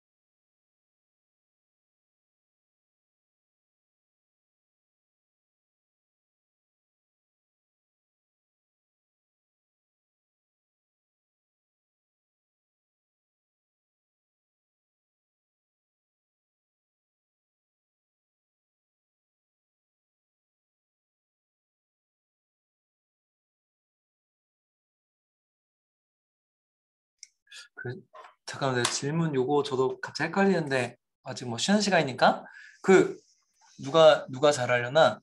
이거 디텍션 지금 연구하는 친구들 제 설명 맞나 지금? AP가 컨피던스로 스레솔딩, 그러니까 IO를 계산하고 그냥 트루 파이티브, 펄스 파이티브, 펄스 네거티브 해가지고 IOU 찾는데 그게 이제 그 스레솔딩 고정이고 컨피던스 바꿔가면서 재는 게 맞죠? 헷갈리네. 혹시 누가 정확히 알까요? 디텍션 연구하는 친구. 정은 학생이 디텍션 좀 하지 않나요? 아닌가? 누가 할까?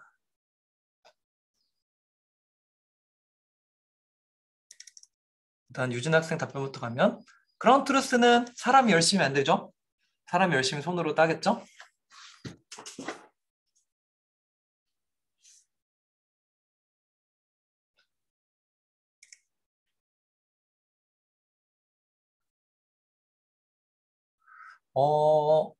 언쇼말 러닝도 있고요. 뭐 오늘은 다르지 않겠지만 사실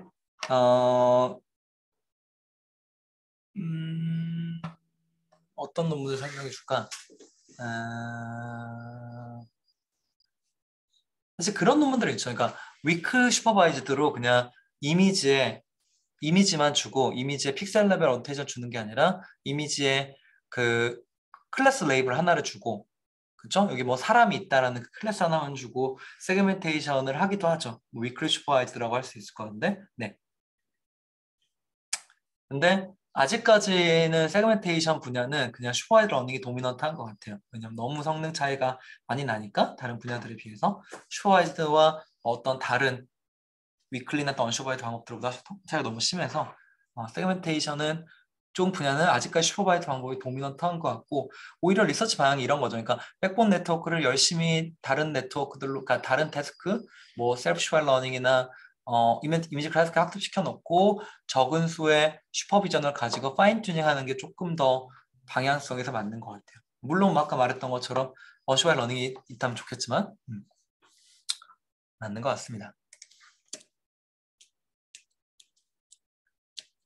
그리고 또 지금 잠깐 아직 다 안 돌아온 것 같은데 혹시 돌아온 친구들 있으면은 우리 여러분 지금 우리가 두 번째 강 가고 있는데 아마 오늘 발표한 친구들은 다음 주로 좀 밀릴 것 같긴 한데 여러분 속도가 어때요?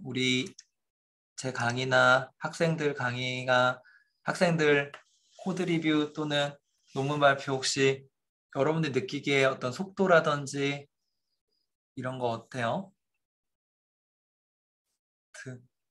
그래요? 고맙네.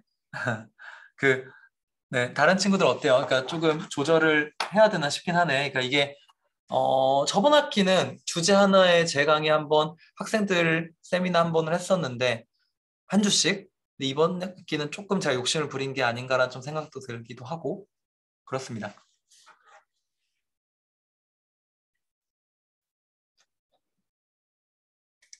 이 속도로 해도 괜찮죠? 네. 혹시 뭐 의견 있으면 조금 더 남겨주시고요. 그래요? 네, 알겠습니다. 그래서 제가 지금 이제 오늘 강의를 준비하다 보니까 사실 할 얘기가 너무너무 많은 거예요. 이게 보면 뒤에 가면 이제는 강의자를 봤는지 모르겠지만 사실 현대 모던 세그멘테이션 분야는 사실 세만틱, 인스턴스, 파운틱도 나누지 않아요. 그렇죠? DETR을 기점으로 이제는 거의 유니버셜한 솔루션으로 가고 있죠. 그래서 유니버셜한 트랜스포머 인코더 디코더를 사용해가지고 세그멘테이션, 인스턴스 세그멘테이션, 파운틱 세그멘테이션 한 번에 이제 풀어내는 사실 모듈로 가고 있어요. 사실 거기까지 알아야 우리가 이제 세그멘테이션을 이제 안다고 할 수 있는 건데 그 FCM부터 거기까지 가는 간극이 너무너무 커요. 너무너무 커서 참 저도 이제 강의를 하는 입장으로 얼마큼을 건너뛰고 얼마큼을 가야 되는지가 아직 잘 모르겠어요. 특히 컴퓨터 비전 분야라고 하는 게 너무너무 빠르니까 그런 좀 고충이 있습니다. 소진 학생, 코드 리뷰, 그쵸? 근데 사실 코드 리뷰가 저도 맞는데 이게 25분은 그러니까 결국에 발표 5분에 코드 리뷰는 20분이거든요. 사실 엄밀히 얘기하면 논문이 5분이니까 사실 정말 짧긴 해요. 20분 만에 코드를 설명을 한다라고 하는 게 너무 사실 짧은 면이 없지 않아 있어요. 그러니까 우리가 정말로 그 코드를 완벽하게 이해하고 왔다고 하는 가정하에는 더 빠르게 할 수 있지만 많은 여러분들이 대부분은 아마 보고 오지 않았을 것 같기 때문에 20분 정도는 충분히 갖는 거긴 한데 선생님한테 제가 한번 생각해 볼게요. 어느 정도 빠를지. 준서 학생 수업 전에 많은 놈이 있어서 하하하. 저도 그렇습니다. 근데 어쩔 수가 없어요. 여러분들이 참 이게 그런 것 같아. 비전을 공부한다고 하는 게 뭐 AI 쪽이 다 그렇죠. 뭐 이게 수업이 문제가 아니고 여러분들이 뭔가 어떤 분야를 하려고 해도 그런 것 같아요. 제가 예전에 공부할 때만 해도 그냥 세그멘테이션 하면 한 두세 개 읽어도 큰 무리 없었던 것들이 이제는 뭐 진짜 사실 오늘 언급한 논문들은 사실 정말 기본이고 엄청나게 많죠. 그렇죠? 그러니까 그런 게 개인적으로 조금 아쉽긴 한 것 같아요. 준성 학생. 참 이게 그러네. 화이팅입니다. 그 시간 많이 써야 돼요, 사실. 그 시간을 많이 써야 얻어가는 게 있을 것 같다라는 생각이 좀 들긴 하네요. 했죠. 그래도 그런 건 있어요. 그래도 개인적인 생각은 그런 건 있는 것 같아요. 그러니까 이 비전이나 이 어떤 AI 쪽이 사실 뜨면서 논문이 너무너무 많아지긴 했지만 또 좋은 방향성은 뭐냐면 얘네들이 사실 결이 거의 비슷하게 가요. 그렇죠? 예전처럼 타스크 스페시픽 또는 어떤 알고리즘 스페시픽한 모델들이 나오는 게 아니라 또는 로스 펑션이 이런 것들이 점점 더 어떤 유니파이드 된 또 유니버셜한 솔루션으로 가잖아요. 그 말은 뭐냐? 준성 학생이 이제는 1주차, 2주차 때는 조금 처음 보고 버거워하는 개념들이 이제 우리가 토픽들은 계속 바뀌겠지만 그런 어떤 공유한 어떤 shared knowledge들은 사실 많이 비슷한 것들이 나올 거예요. 이제 지금 바로 이제 시작할 스윙 트랜스포머라는 개념도 사실 오늘 처음 나오지만 앞으로 계속 나올 거예요. 토픽들에서. 그래서 조금 그런 면에 있어서는 점점 더 좀 쉬워지지 않을까라는 생각은 좀 들긴 합니다. 그렇죠? 해봅시다. 그러니까 결국에 경지에 도달하는, 그러니까 내공이 쌓인다고 표현하는 게 맞는 것 같긴 한데 다시 한번 내공을 쌓아봅시다. Okay. So, it was the output of the the mask RCNN, right? So using mask RCNN was a de facto standard last year. So the beauty of the generalized RCNN framework, for example, mask RCNN, is that you can use any kind of good feature representation, backbone representation, right? So last year there was a swing transformer, right? You already know that. Swing transformer is the hierarchical vision transformer comparing to the original VIT using the shift to the window manner, shifted window technique. If I briefly summarize this main idea, they just compute the local self-attention within the local window, but by shift this window and stacking these kinds of module, they can achieve semi-global self-attention. Self-attention, semi-global self-attention, 저 self-attention 그랬죠? semi-global self-attention with locally defined self-attention with the shifted window concept, right? So this paper got a best paper award in ITCB last year, right? So after that, so many kinds of image or computer vision technique try to use this kinds of the swing transformer as a alternative backbone, alternative backbone, for example, LessNet or something like this, right? So one of the state of art in the instant segmentation was this technique. So this paper, Swing Transform version 2, they show that by use this swing transformer as a picture extractor, the image level picture extractor, and just train the mask card and then baseline, they drastically improve the performance comparing to the previous image segmentator. Anyway, so instant segmentation take last 10 years. Semantic segmentation and instant segmentation. If we think of semantic segmentation, FCN was published in CBPR 2015. It takes about 10 years from semantic segmentation to instant segmentation. What do instant segmentation see? What do instant segmentation see? So the reason we have to study the segmentation is to understand your scene, right? So as you can see here, this is the output of instant segmentation. For example, mascara CNN. There is the purse, another person here, ski, another person here, right? From this output only, there's no way to understand general scene layout. We can limitedly understand what happens in this scene. So, but when we combine with semantic segmentation map, for example, this is sky, this is a tree, this is snow, we can say that, okay, this person is doing ski jumping, maybe, right? So in here, in just instant segmentation map, we can't find out any general scene layout information, but with semantic segmentation, we can do better. I mean, that we can do better understanding of this original scene. Looks like this, so by overlapping the original image. Another limitation of using only semantic segmentation map is that we can't be unable reason about separate object. So this is one of the semantic segmentation map output. But as you can see here, though this blob of the people want to close the loop, we don't know. Why? Because we don't know how many people are here and which shape should be these people, right? We don't know.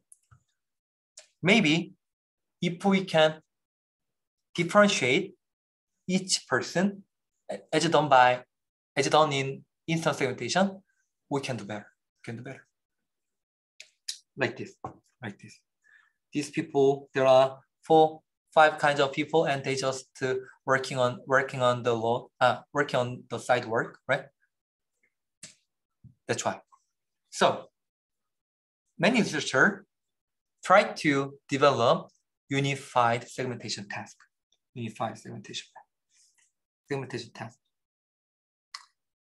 Single task, they want to develop single task that combine semantic segmentation and instant segmentation, for example, like this. So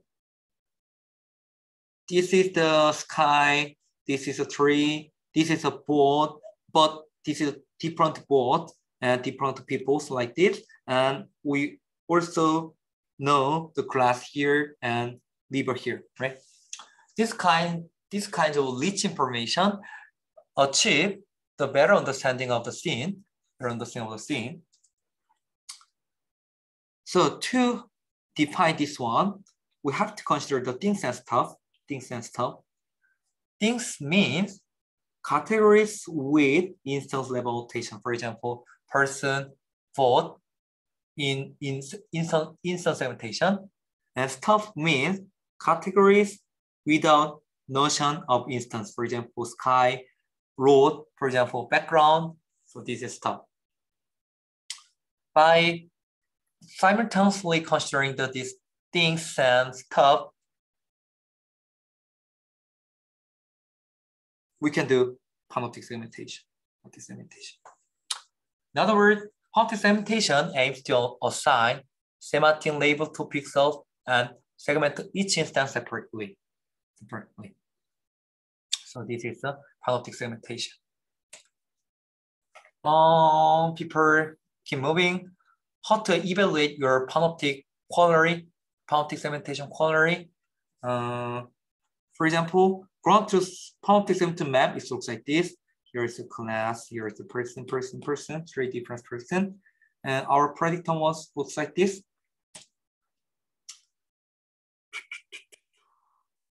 Similar to the AP in instance segmentation, they first measure the IOU by considering the confidence of the segmentation and with a pixel threshold, in this case 0.5, and then measure the true positive and false negative and false positive. So true positive, it's going to be this one and this one, and this one, and true positive, another true positive is this segmentation and this segmentation.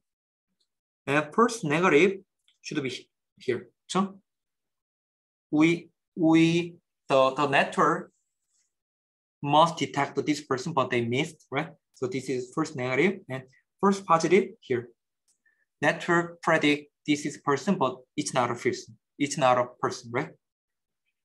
Then calculate PQ as a IOU between two segments in true positive, in this case here and here. So IOU over here and IOU over here over number of the TP plus 1/2 FP plus 1/2 FN. So this is called the panoptic quality. The metric for the panoptic segmentation. How to solve this problem? One of the simplest methods to solve this problem is non-unified approaches for the unified task. In other words, use two kinds of different network for the semantic segmentation and instance segmentation, and just combine as a panoptic segmentation. It's very simple, but it's very straightforward. And it's going to be really easy to implement because we already have a good semantic segmentator and we already have the good instance segmentation. And by just fusing these two output, we can do panoptic segmentation. So conventional panoptic segmentation try to surprisingly simple, this kind of simple non-unified approach for this panoptic segmentation unified task. For example, panoptic FPN, UPS, UNet, WayNet, SIMNIS, and many more. Of course, there was another technique which is called the bottom-up approach for the task.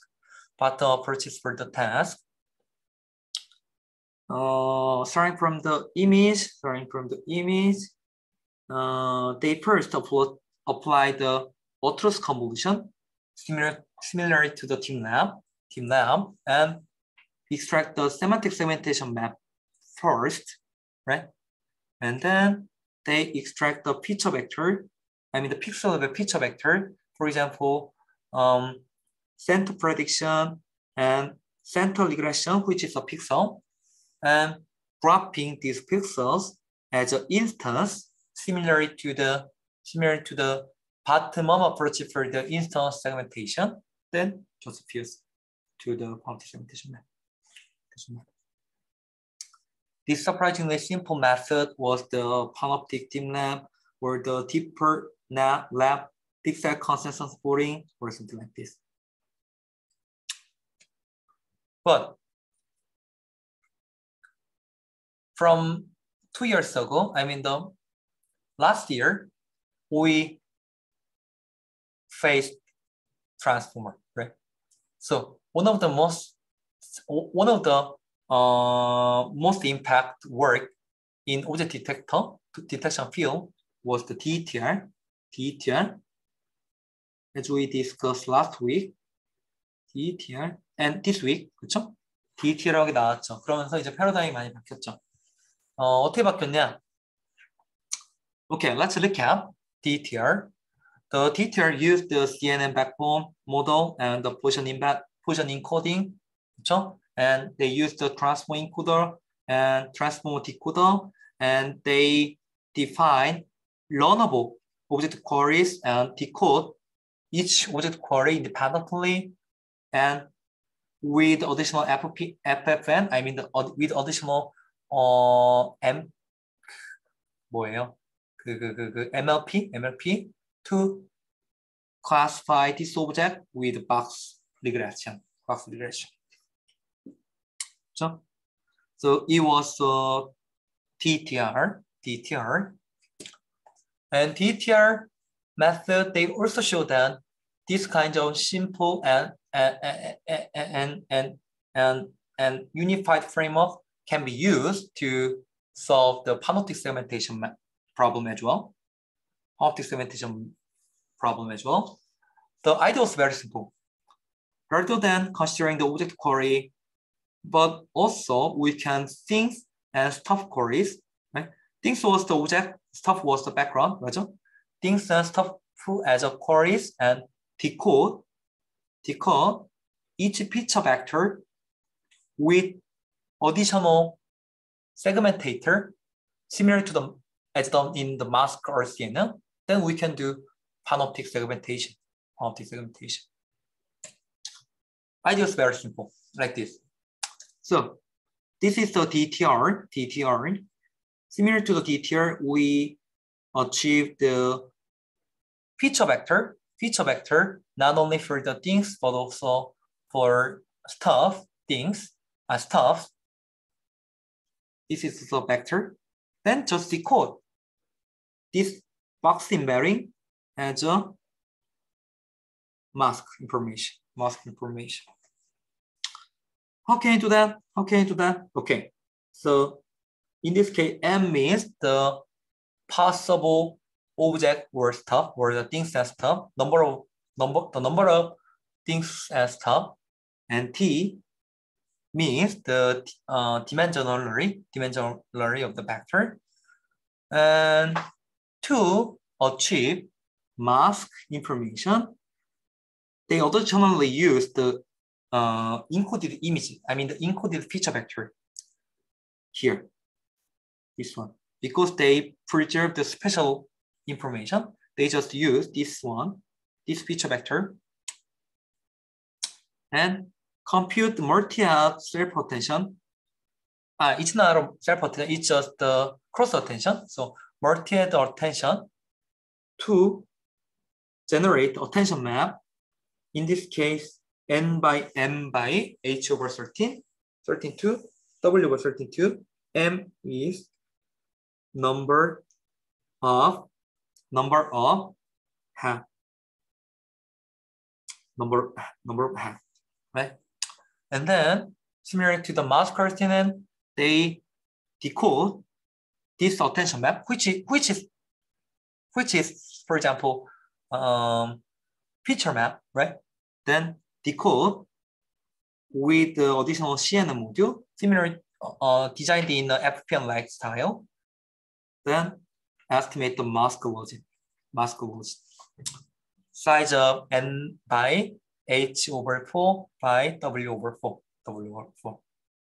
Then by just using the pixel level argmath, we can achieve this one.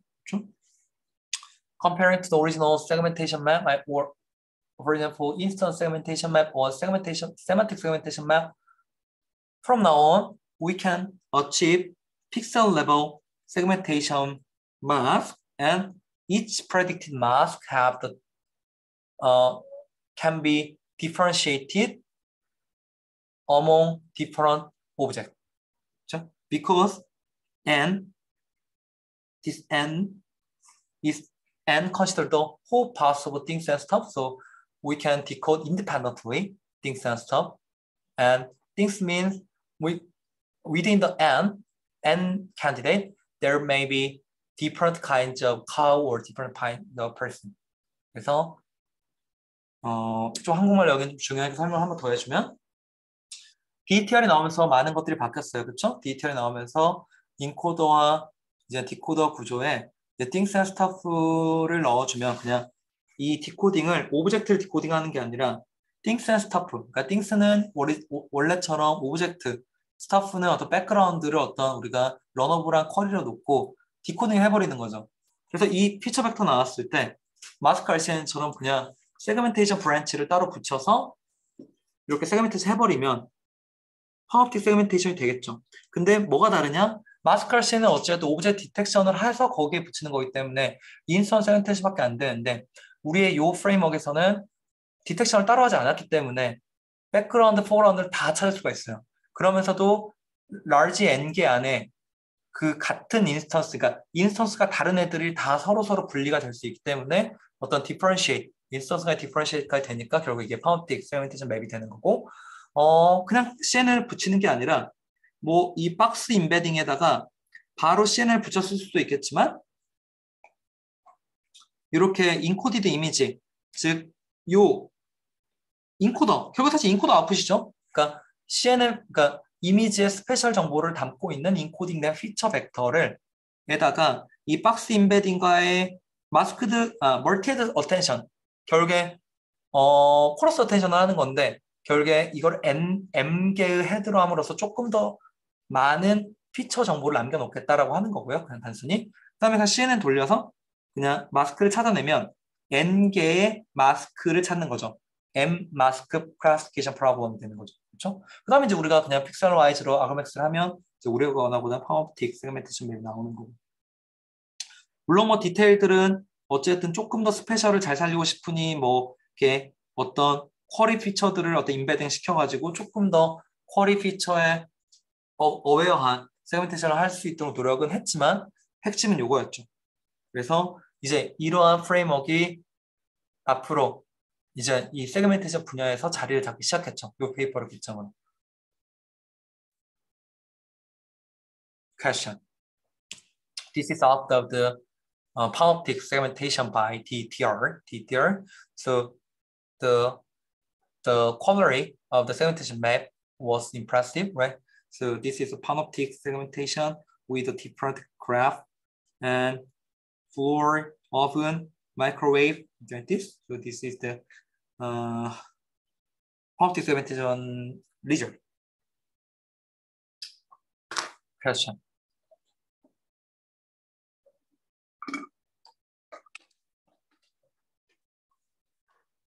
어렵지 않죠? 어렵죠? 사실 어려울 거고 미안해요.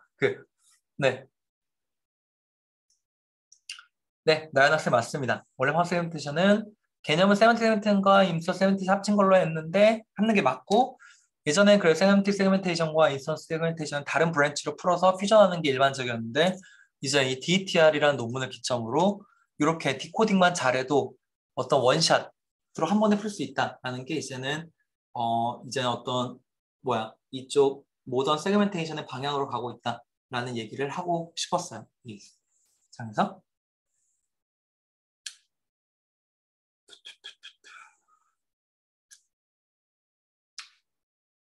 Other question?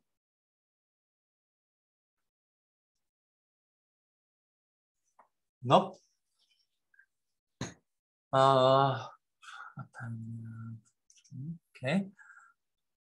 Okay, because the limited time, I think we have to finish today now.